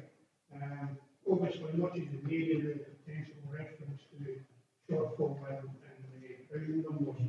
However, we had the voice presentation there, we're not in that to justify why if there is a shortfall and that's to be determined in the next few weeks of the year, that why it should be in relation to this site, it should be included. I know actually that maybe later on there's another application for more next later on, and many are pending another sites that there was included in the local planning. So I think that to use that as a reason for possibly granting the no right at the present time. However, as I say, looking at this application and application 10, the fact that I'm just back to take part in plan applications, I do not know this area particularly well, and I haven't been involved in other. So that's 8 and number 10. And because I haven't read any sites or both the background and some of the information that I think would be relevant for discussions, then I'm going to excuse myself from these two applications. However, number 9, I do know well, I'm going to come back and take that because I do know that area very next to the good people so if that, I think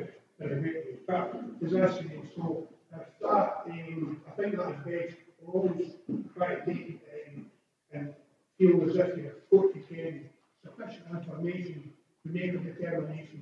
Well, decision is very important, and as I say, I feel with a lack of knowledge of making that I should do myself. I should when I comes back in. Okay, thank you, Councillor Murphy, for that. Of the Councillor, just hold on a minute, we'll have Councillor Murphy. Thank you, Councillor.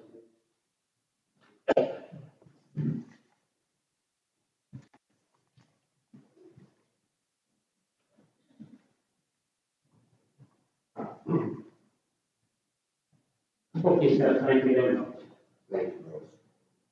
There's been a discussion about things once. My bigger concern is the potential prejudice that we do. Mr. Ryan has obviously explained already that I am as much as a commentary back. And therefore, I was suggested that one I read here, that I gave tile analysis, that this is probably slightly premature. And on that ground, I'm going to propose to accept the Oxford recommendation. Thank you. Okay, Councillor sorry. Thank you, Boris. I think we need to recognise that there are many positive things in this application. 33% affordable housing means 75 affordable housing for Burnett houses for Burnett. It talks also a potential new health or doctor's surgery in a town where our facilities are under great pressure. There are issues around the possibility of flooding, but the evidence here suggests that much mitigation will take place that may help the current situation. So there are positives there if it also takes place. There are allotments planned and pathways and cycle tracks, and you can see that in many ways it's actually gone about this in a way that actually involves the community, and there are many community aspects to this that's very positive. And as residents of Burnett will surely feel that this is something they like, and they like to see all planning applications. However, it is unfortunately in the green belt at this moment, and as others have said, it may well be slightly premature, but I do commend the positives which are in there. Okay, thank you. We've got a motion moved by Councillor Roundtree, something to recommend second, Councillor Coons, carry on. For all the reasons that have already been alluded to, I think the Councillor Roundtree is an excellent point. It is premature, and I find it quite astonishing that we've got 6 reasons for refusals from officers, all of which are extremely relevant. Development in the countryside, certainly proves the fact that the whole point of having a local development plan is that it's a development plan across the whole area. And I think that, as Councillor Miller says, there are many things in this particular application that are promising lots of good things for the communities, but that's one community and it's one sign. And I think it's just far too early. It's the wrong thing in the wrong place at the wrong time. Okay, thank you for that. So just take, we have a second, just 20 copies. Moved and seconded. Thank you, Lawrence. I think it's unfair. The witness said that letter to the community council. After all, we saw the consultations that happened. It's unfair on not just applicant but as council that it's come in at a late date. Regarding the local development plan, and I know everybody's mentioned shortfall 599 or applicant says 1,000. How many houses were taken out of the local development plan? One that never came to build the local development plan. I don't have that information. I do. There's 3,500 houses that we took out of the local development plan because they didn't have local development. So us waiting on the local development to hasn't going to be an answer for the housing allocation that we're looking for. Because these people put the areas in for development. And like most of the local, like development plan 1, they never get developed. So we need to be careful that we're putting this development out when we don't know exactly what's coming forward. There's a lot of houses to take out in the local development and the first plan. Thank you. Okay, thank you. Councillor Foley? Yeah, just a question from Susan. In relation to the affordable housing, I'm just trying to be clear. The application doesn't define that affordable housing is, for example, social housing if you're a registered social landlord, and that affordable housing can mean a number of things. And I just want to clarify. Yes, that's indeed the case, Mr. Paul. Obviously, what we can confirm is from this morning that we're looking actually providing more than what's normally required in there. Clearly, we're getting 50% contributions amounts to around 75 units based on the indicative number that's been proposed just now. The means and mechanism and type of football housing will be required, but there'll be a dialogue. I can comment on that. I've been dialogue with a website. How that will fashion out and will depend on some of the decision here or in the future. But again, at this point in time, the detailed breakdown of what that will comprise is still to be clarified. Okay. Okay, we've got a motion. Councillor Ridley, Deputy Provost, might you come in? Thank you. First slide, on about the Forest County Council, I think that's your thought that already put recommendation in. And this is it's been late coming back and failed to have to put it in and so that's what you guys are getting. I'm going to approach my residents who are for it, who are against it. There's other residents been in touch with as well, there is nothing about it that this is going forward, but the says that put for objections and whatever, if they knew about it, which I find strange because it has been going very well and they have been able to consultation on this, but maybe they will actually getting it out to residents the way they should be to get their opinions, so whether that's what we're going to look at for the future. It's good to hear that Dr. Subsidies are going to be included at the proposal rate ahead. I have got major concerns with that because all Dr. Subsidies in the West, like capacity now, there's no way we can actually take any more on houses until that is actually sorted out. But I think that's just my feelings. Education, people at primary school who would be the passion school, they could actually take on this. But as the developers said as well, there is another stage that could come forward where a lot more houses. I don't feel people in primary school could actually take that because of the amount of houses. I don't know if education is here. No. That's answering that, so that's I'm going to look at that one. But I do feel because of the amount of houses in this area, I don't think people could actually take on the amount of people, children, that have it as there is issues within the area as well with traffic, especially school times, taking the children to and from school.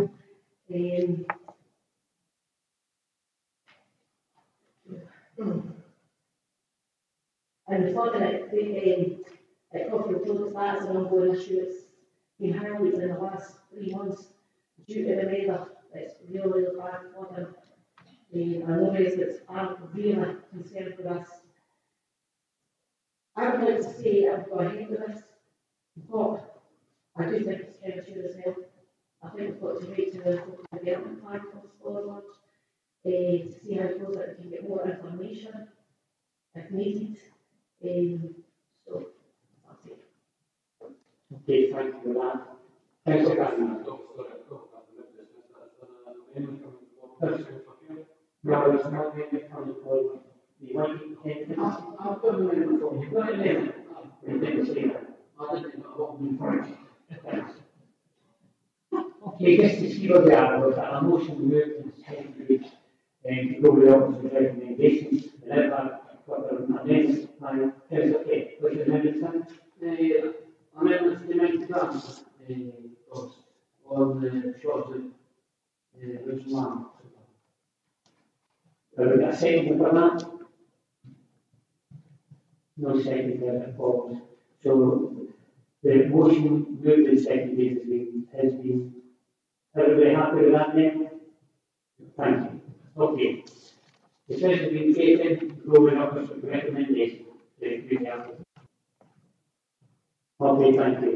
That takes us to item 9 of the agenda this morning, substantial demolition of former farmsteading and redevelopment to form 12 dwelling houses, erection of 69 dwelling houses, second party dwellings, formation of roundabout, landscaping and service pond, Weekend Farm, Auckland Road, Auckland, for Falkirk Council.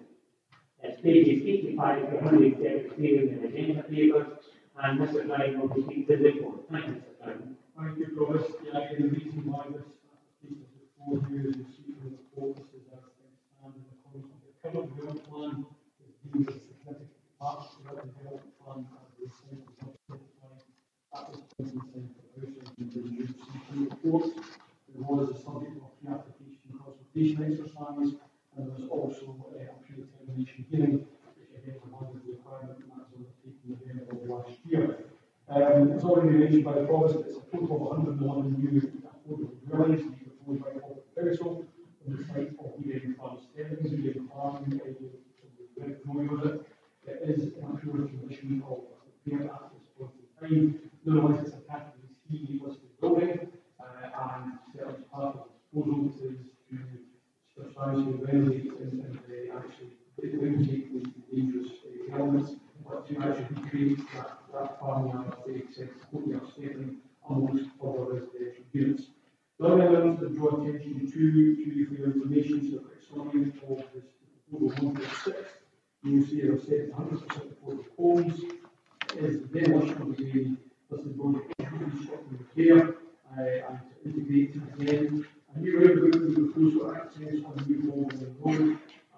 clearly the close proximity of the John Muir Way and obviously the proposals to connect and ensure connectivity through the site to the core part of the John Muir Way network as well. In terms of consultations, the roads are advised to be acceptable and the surface water proposal analysis has been undertaken with drainage provided to us on the site and CEPA are advised that there is no surplus at this particular location. According to transport planning, the also is acceptable subject to a number of requirements in the portfolio of pages 89 and 90. Other consultations I'd like to draw your attention to is on the children's services. You'll see in the portfolio, starting at 2.21 on page 91, that there's capacity at a number of the schools all actually this in the catchment area. The issue being is that Graham High School, clearly there is a need to make a pro-rata contribution for Graham High School, which will experience capacity issues over the next 5 to 10 years. And you'll see in paragraph 4.27 what that contribution amounts to per unit. And you'll see also in the nurse provision, which is an issue we have to get aware of, and our statutory obligations, there is capacity, sufficient capacity expected for nursery to no objections have been raised with Scottish Water, but some of you might be aware that there's a large water main that runs across the site, and that has to be safeguarded and the actual unit that has been submitted takes the license of that constraint. But we use it as a positive, as it allows us to make sure that access of the paths can still be used in that area to ensure that permeability through the local network of paths to the state and the calendar, the state itself that pass on to it.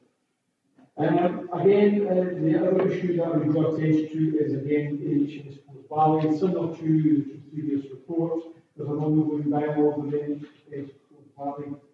Contribution figure that we identified just now is £1,585.40 per visiting unit. And that we will, again, as I said, similar to apply there's an ongoing dialogue with NHS for private illness, and that figure may well fluctuate in terms of that. Trying to develop plan, I've already highlighted the front proposal with the upper limit.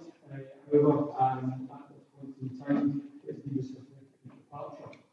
Again, looks at the broken record here. Again, housing land supply is a shortfall. We currently have a capacity for 590 units. And this provision in the new development plan stands just now to does allow for us to consider applications in that regard with a shortfall and that is a priority of what should be looked at first of all. However, there are elements of this being sustainable densification to Hall Lane and to networks of New Road and there's a bus route. Obviously, it's a new site that is currently used for grazing, albeit it hasn't been used as a plan for years. There is some merit in this application being considered. In terms of time to material considerations, in this particular application, the emerging development plan, as I've already mentioned before, it's close to winter adoption later in the summer.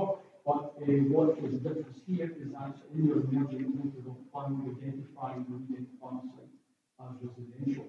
And therefore, a great piece of weight, given the fact that the local plan is now at one stage, the emerging plan, in fact, the site is identified. We have a strong material consideration in this regard. And more importantly, this site that is being proposed for affordable housing and provides a variety of house types and tenures across the site of a good mix, and also meets the policy on the main streets and placemaking and layout.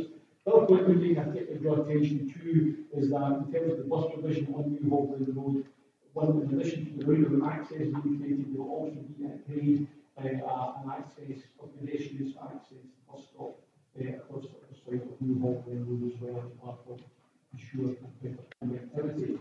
So to conclude, Thomas, in terms of this application before you, well, it's not according to the current development plan, the already highlighted the key consideration for officers here and this too is that these two have identified the site in the forthcoming plan, and you'll see particularly in the conclusions where there's some of the benefits and balanced against that, but on balance, it's the view of officers that this can can be supported. However, I did note in the recommendation that it's a mighty to grant plan permission. This will require the following notified to the ministers.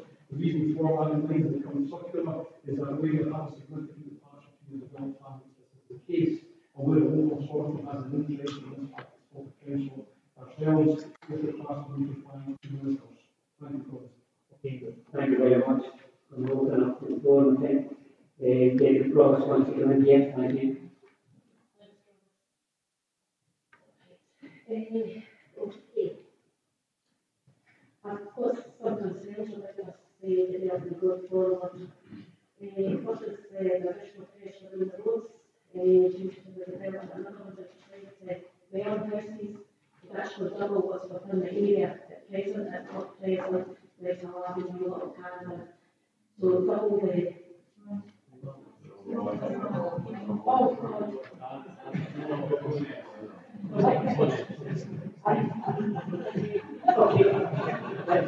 Let's rewind. Okay, then we'll open this one up. This is substantive development of former farmstead and redevelopment for development of extra.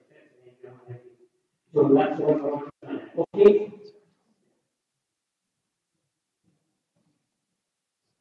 Councillor Benny, thank you. I thought it should be not myself a lot actually, but I will say that it's made lots of people making it nice to see majority of people are speaking to. They're in favour of this development here. I mean, we can't have enough new houses actually. And you think the numbers that's on the house was wanting a new house. So I'll say that so that I would really think that it's really welcome to be there.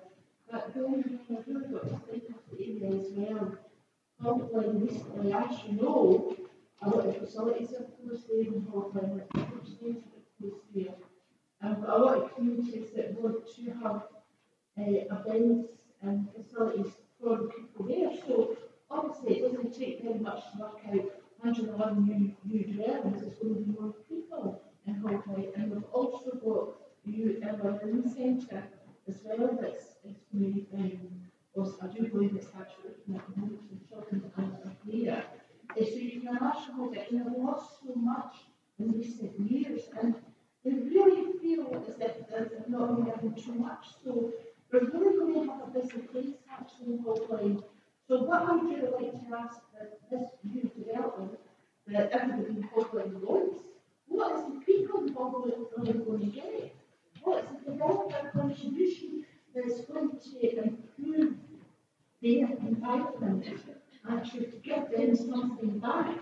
Because I can tell you there's a lot of groups working on Falkirk, every doctor, that particular community hall is fantastic. The things they're doing, they could be giving me some support. The pathways and Falkirk, cycle paths, these kind of things we could do with some contribution, because you're going to have more people involved in that, at the ALC and the issue devices. And also the people with the sports centre, they're still working in the background trying to get funding. So what I would like to ask our services, if you don't mind, because of this development here, is there any money, I don't know what to call it, I think it called a developer contribution or community contribution, whatever you call it. Is that actually going to go back to the community so they can decide to use it for the people of Falkirk and improve the community? So I would really like to know that. Thank you. Yes, folks, I think what we have to do is receive the report that have been identified, obviously, with the need for contributions, obviously, with the policy and the plan for infrastructure. And normally the rule is up to education, obviously, when it's something to look at, open space, contributions, and something else that we look at. And unfortunately, other factors have been identified. Obviously, in this particular situation, there has been identified a shortfall of the education contribution for high school, and there's no other capacity there. Open space provision, and there's been a lot of dialogue with the applicant in the housing service here, and that's where an appropriate means of open space being provided on the site, both active and passive, and also there's access to permeability through the John Muir Way and to also the calendar as well. So in terms of any deficiencies, they have to be proportionate and identifiable for any other contributions to fall in the back of the planning application. And at this point in time, there are two contributions. One we just add in that we think it's for the legal system process is that on the ongoing matter of the kind of health, it's likely there will still be a need for a contribution for health. So in addition to the education contribution, it's likely there will have to be a contribution to the need of the health. Once that's form identified, that can be obviously directed to the directors to deal with. But in general, the guidance is one of the contributions that has to be proportionate and has to be identifiable for the government, and that government has to be seen to have an impact on that particular deficiency. And at this point in time, there's nothing with deficiency that matters other than education and health. Thank you. Could just Yes, indeed. the possible amount of that is being decided and consulted, could maybe the three councillors from that area be involved with that as well? Is that possible? Thank you. Okay, thank you. Councillor Clare, then Councillor Falkirk, then Councillor Collins. Thank you. Thank you, Provost. The madness for us in the process, in my view, Council House that we're needing. But we need to be very careful that we treat every application and so again, we just say that the previous application that is outside the local development plan, it's going to be included. So always remember Mr. Moody, the advice he gave me at the very start when I became a member. Public perception is always the utmost, councillor. So we should be very careful when we're deciding on each one that we give the right reasons. And I would probably propose recommendation of officers. Okay, thank you. Was that a second there for that? Councillor McCockey? Provost, I'm happy. Quite clearly, as I say, I used to spend a lot of time with them already. I know it's many people there today, but and the goals in a national way to develop those things. So being nationally at all, and we don't have any concerns related to this application. Quite clearly, we've over 10.5 3 to 4 vehicles for usage in the Falkirk area. Right, these is for crucial uses that people involved with, along with other people to benefit when the family are aging leaving the house for usage nearby. I do look at the officers and I also carefully about their association. When I look at the officers' support there, the same scrutiny and that in this application is any application from the I didn't see where officers got any corners and that because it's a land for food services. I see the same scrutiny you'll see the report there as anybody else. It's an excellent report and I'm quite happy to support that and hopefully if we move forward. As a part of the village area, the grass is just an extension of the village area. I site out with anyone else, and as I say, I see personally no issues that concern and I'm happy to say that. Thank you, Sir Colin. It's always interesting. It's just a general question around the contribution. It's noted in the paper with some issues around the methodology of calculation and that has been worked on. I wonder if you have a scale for this because actually not having the correct information about what the contribution should be for health, I think is quite problematic. I think that I think this is something that needs to be dealt with as a matter of urgency, to have accurate information as to what contributions are in relation to health. It's something that is certainly a concern and an understanding concern. I don't have an exact scale.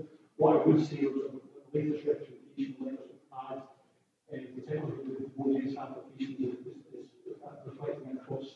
the council area, and as I said, they have now undertaken, including the county health capacity review. It's the methodology that's still it's meeting one of the workings, that they're relying on calculations of the Scottish Futures Trust, which is a recognised protocol and guidance, and it's currently, at least it's moving forward. What I can say, there is an ongoing dialogue, and I hope it will be soon, but I think if that continues to go forward, I do appreciate raising that as a concern, and I think certainly officers from the council and the each would rather do realise that, and it's something hopefully we can address in the not distant future.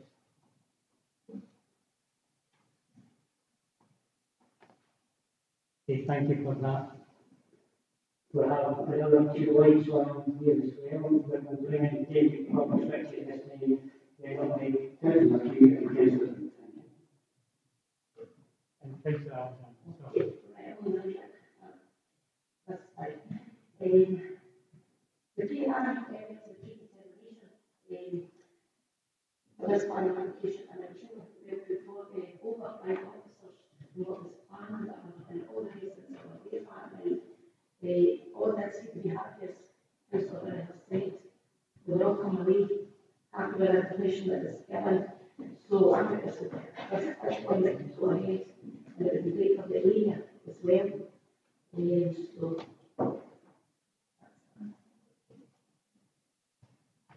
okay, thank you. Thank you, Mark. Thanks, Thomas. I know it's in the application about the commercial plan around it. That road is a very fast, it's a road that's actually used as far as speed goes. It's very straight road, and it's often leading to the other side of town, to the tube station and over to the land zone. I wondered if there's any other kind of traffic calming that could be put in place. Okay, I'll ask a question. Towards what was we worked with Mr. Stephen in Mr. Stephen's taking road service, and it's one way to give some clarity on that. But what I would say, the proposal as it stands in the sense, and including that the roundabout proposed in that is representative over above that, which would move above this application. Mr. Stephen is to advise and record. Mr. Stephen, could you come forward, sir? Just tell us who you are, what your designation is, and then try and answer that question. Thank you, sir. Yep. Russell Stephen, coordinator. To answer your point about is there any other traffic calming lines, and the answer is no. Nothing with the extent of the site. The roundabout itself is deemed to be traffic calmed up, improved with additional through vehicles down. There's also a signalised pedestrian crossing going in. There's the underpass area. So that's what's proposed. We consider that to be adequate. Okay, thank you. Councillor Alexander, then Councillor. Yes, Boris, thanks very much. The predetermination hearing in West Falkirk was an absolute joy to participate with them, such as the enthusiasm of the residents who were there.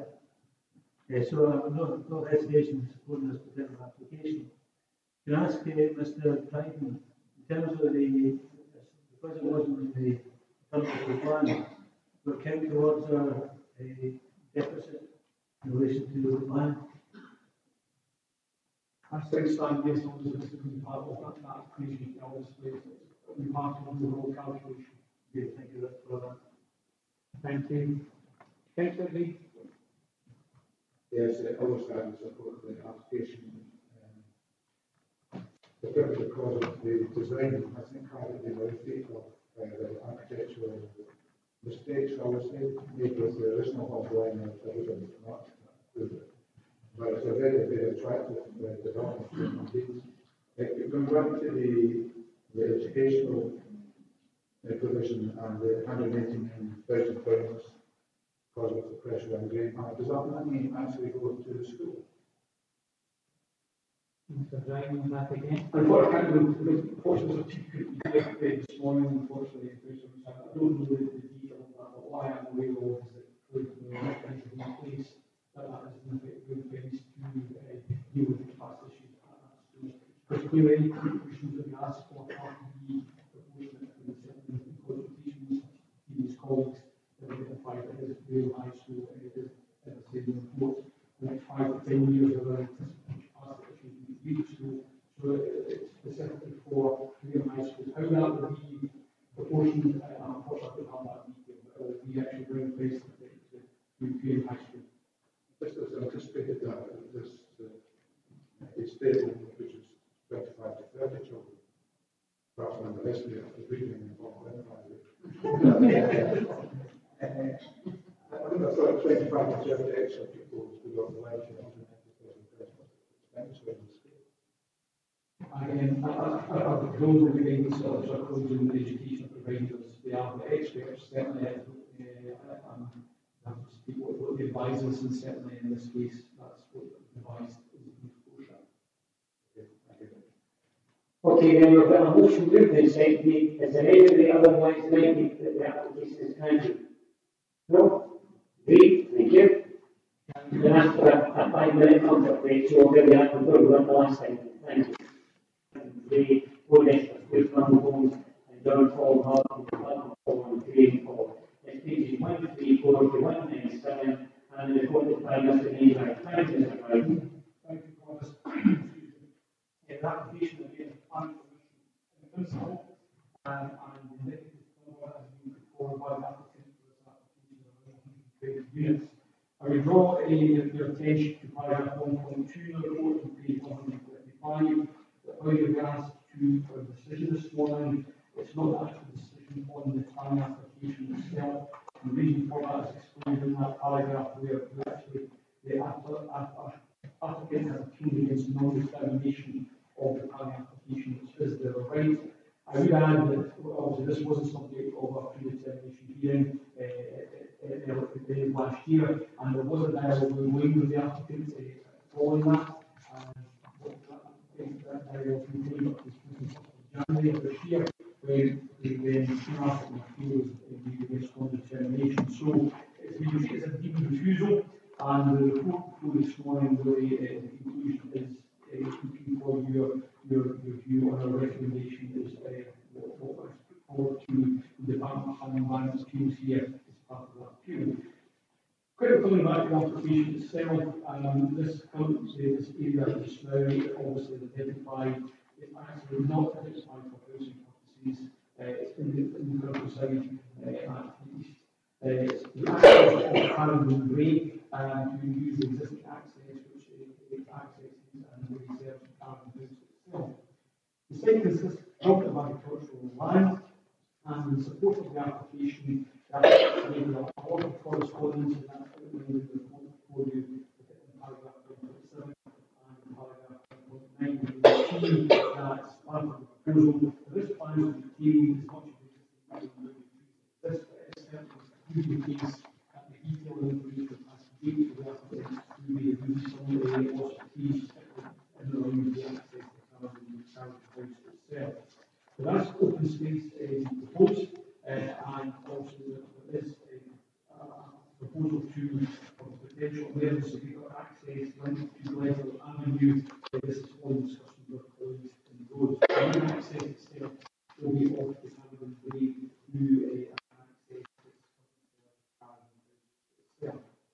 In terms of the site history, I would draw your attention that this site was originally being considered as part of the original local development plan, current development plan, and as part of that process that was being looked at, you will see, particularly in the state history paragraph 3.2, the reporter appointed at the time to look at that concluded that this was the need for additional housing site allocations, and this particular site being looked at the time was concerned with the loss of mature trees, the loading on the local network, and the effect of the diminishing character of warehouses and subtractive landscape setting of the carbon state policies. Subject to the consultations, roads have raised no objection in principle. There has been been reached as it's already said access taken to Caribbean Grey. Again, there will be the detail with a lot of detailed consideration required to look at that in particular detail. The flood risk and drainage assessment was considered to be satisfactory. Again, as I highlighted in the report, it did conclude that drainage could be satisfactory addressed, and there would be no flood risk coming from that. Air quality was deemed as satisfactory, and it was also considered that given the history, a condition could be attached should plan permission be forthcoming. In terms of transport planning, the impact of the junction on the Calgary was deemed as being considered acceptable, and there would be no capacity issues on that location. It was acknowledged though that there is a restricted geometry and footpath provision on the Calgary itself, and there was no concerns raised there, and we can nicely capacity taken to look at how this be addressed. And it was also considered at the point in time there is a bus service using the Calgary and bus provision would be okay. No further objections were raised from Scottish Water. SEPA had originally raised some concern at the outset, but following the amendments to the project procession that was submitted, SEPA concluded that they were satisfied at that point, and this was reviewed their objection. Turning to education, you will see from the paragraph 4.7, there would be some capacity issues in respect of the Grange Primary School, and obviously that figure has been concluded as what would be required under the current guidelines that exist for education contributions. I would add that there has been a full update from Mr. Teague very recently at the end of last week, just to clarity on the matter that the proposed 120 units have been indicated at this point in time. These can be easily accommodated within each primary school, which the catchment is. It is estimated that there are 78 additional pupils at the school, and the school has a very low frequency at this time, so there's no capacity issues there. And there's an additional 4 pupils to attend among those. And again, we want to accommodate that forecasted projection of children there. There have been some discussions with corporates and services, particularly in terms of the contributions to require for affordable housing. 15% is the criteria that has been mentioned in this area. However, there's no detail of that, how that would be actually, how it would work out and what that would actually be achieved. Nevertheless, there has been some discussion between the applicant and the policy on that. No objections have been raised from Scotland and Scotland, because it should be noted that the site also falls in the buffer zone of the Anthony Wall site. And there was an issue involving archaeology and the history of the site at the pre-determination hearing at the end of last year. And prior to the applicant deciding to appeal against the determination, we did undertake an archaeological study and provide a report to our own archaeologists, and it was clear that there was no immediate concerns being raised in that regard about the site not being capable of being developed. As with any application which they have archaeological history reports of Anthony Wall, there could be conditions attached to cover any archaeological bits and any recovery when findings made. Full authority during the history of the rotation of race, no objections were raised by the full authority, which can be called by condition. And like we heard earlier this morning already in terms of NHS Valley, again, we have a full letter from NHS Valley on the same lines as we heard this morning with the site of Coffee Road, that again there is a contribution that we sought. This figure is currently in the process of being redefined, and as an active dialogue with the officers from the council and the Valley to deal with that issue, notwithstanding the fact that there are capacity issues as things stand for practices in that area just now. There are no rights of way that also fall within the site, and again, Scottish Rights of Way Society are commenting, but are satisfied with those rights of way or mitigation prevention should develop be forthcoming. They have raising no objection. On terms of further representations, you see the council have objected to this application. The site is not allocated in the development plan, and they do raise concerns with regard to additional traffic for access on Calvin Way. There will also be a total of 140 public representations. These comprise 130 objections and 2 neutral representations. The details of these are highlighted in the reports for your consideration. Planning for the development plan currently is not identified in the development plan for housing. It lies out of the village urban limits. It's falls in a special landscape area as well. And therefore, the key issue like before is there is acknowledged that there is a shortfall in the housing and land supply, and therefore, where this does occur, there is provision in the development plan where you assess the sites on authority, the urban sites, first of all, brownfield sites, then you can release sites thereafter. a concern that obviously this being a new site, and there is this service is relatively from most facilities in the race, and consider that it's not sustainable in that regard. In terms of material considerations, and again, some issues, I'm repeating myself again, in relation to the other application, the same principles apply. In terms of your emerging development plan, we are expecting again very soon the finding of the post for examination, and thereafter we expect to conclude the adoption in the summer of LDP2. And turning to LDP2, LDP2 does not identify the site as a site preferable for housing either. Similar to Crawford Road, again, the strategic objectives for housing release will be met elsewhere in the area identified as the drum, and it's satisfying that these matters can be addressed. Particularly when the LDP2 is expected that the actual housing needs will actually reflect that there's no housing will not be what it was in LDP1. So factors are satisfying that this LDP2 process will be satisfactory to accommodate the housing needs without allocating any further sites such as this particular application that's before you this morning. So to conclude, if you look at the conclusions, you will see we have highlighted the pros and the cons of this application. There are obviously benefits can accrue from the state of development and the impacts that we have. Equally, there are some concerns, and those concerns I've already highlighted to you this morning. And I think particularly stress again the importance that it would be premature to support this application in light of the imminent adoption of LDP2. So, with that in mind, the officer recommendation is not to support, and as I already highlighted earlier, this is an appeal based on determination. So, you will see from the recommendation that we're asking that you consider the report and that you react to the report, that you consider the report and the statement attached to Appendix 1 to the submission that the council put to the Department of Planning and Environment Appeals for this. Not supporting it. The indicator remains to refuse the planning application as the reasons outlined in the report, and to indicate to the as a hard to do in the event that the report is unwilling to support it, they have attached a series of conditions that we request the report to be consideration if they are willing to support the application. Thank you, thank you for a very good report. Go straight to Councillor Alexander. Yes, Provost. Again, we had a determination meeting. And one is was applied with as it was always our bonus. But there were some very good points raised by the community and the developer on that occasion.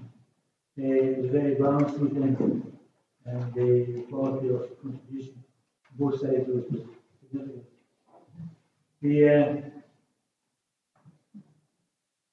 The one criteria that is jumping out and just slapping us in the face is the position that they've asked the LDP1 and LDP2. And nowhere within these two documents is there any mention of this particular site being included within the LDP1. They said it before, and I'll say it again, the local development plans are our plans. They represent the consultation process with the communities, and they represent the open and accountability of the planning process.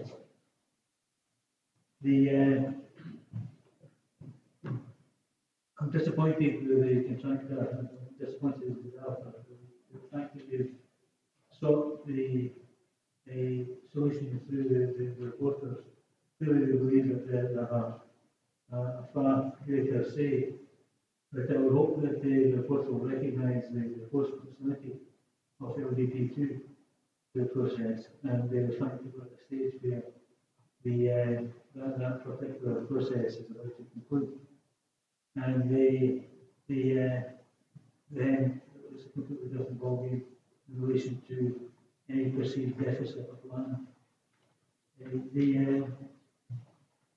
With that progress, I'll from remove the recommendations contained within the report against the application being determined a positive right. The grounds that Mr. Dryden has intimated are quite significant, I believe, and quite compelling.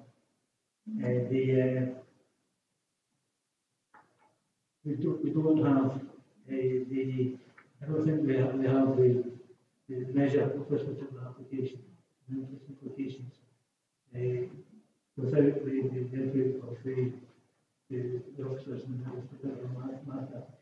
And so I'm strongly move that we don't recommend acceptance of this report, we recommend rejection. The grounds that have been listed by Mr. Dryden. Thank you, sir. Deputy Provost Victory, then Councillor Moore. Thank you, Provost. Right, as I said before, I've got major concerns regarding this application. I think coming 130 new dwelling houses within this area is going to double. So it's going to cause issues with the roads, with the entrance into new development. I think that's, I know as well that the cabin breakers are really vehicles after the Lloyds, Hush Street that goes down that way, the emergency site for coming out at Clayton Avenue. Again, it's a really major area to come out like that. There has been an accident there before, so I think we should that. Also, education. Yes, it's okay. Some of those facilities, that's great. But the Bridge Primary School, the Mother Homes, that's an attachment of the Bridge School. All of your houses that just take place now, development, that's at Bridge Primary School. There's also going to be one at the Drum, further up the Drum. Again, that's going to be more houses. And there's no way Bridge Primary School can take the added pupils from all those developments that take place now. Within the next, with that little pressure on the day.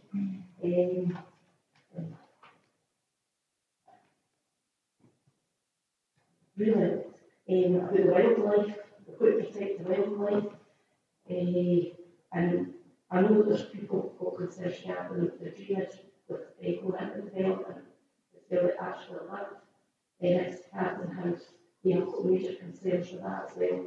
So I will second Councillor Alexander's motion for rejection of this. Thank you. Thank you, Thomas. This conservation village is a small village on a narrow road down into the town. And along that narrow road are all the lines of Bacalar and various other industrial developments in that end of the town. The village has a Roman camp, at the end of the Roman wall. It has huge archaeological significance. And the one thing that has really united this community is its opposition to this development. It has caused untold stress for innumerable people. I've never had so many complaints ever, and I think that came through at the hearing itself. And whatever the merits of the site, it does not fit this conservation village. Okay, thank you. Okay, just to let you know where we are with our motion to consent, we take over the recommendations contained within the report. The main one is indicate the DPE that we would remind to refuse the plan application principle for the detailed reasons. Is anybody otherwise willing to review the recommendations? Okay, thank you very much. And thank you very much for everybody for coming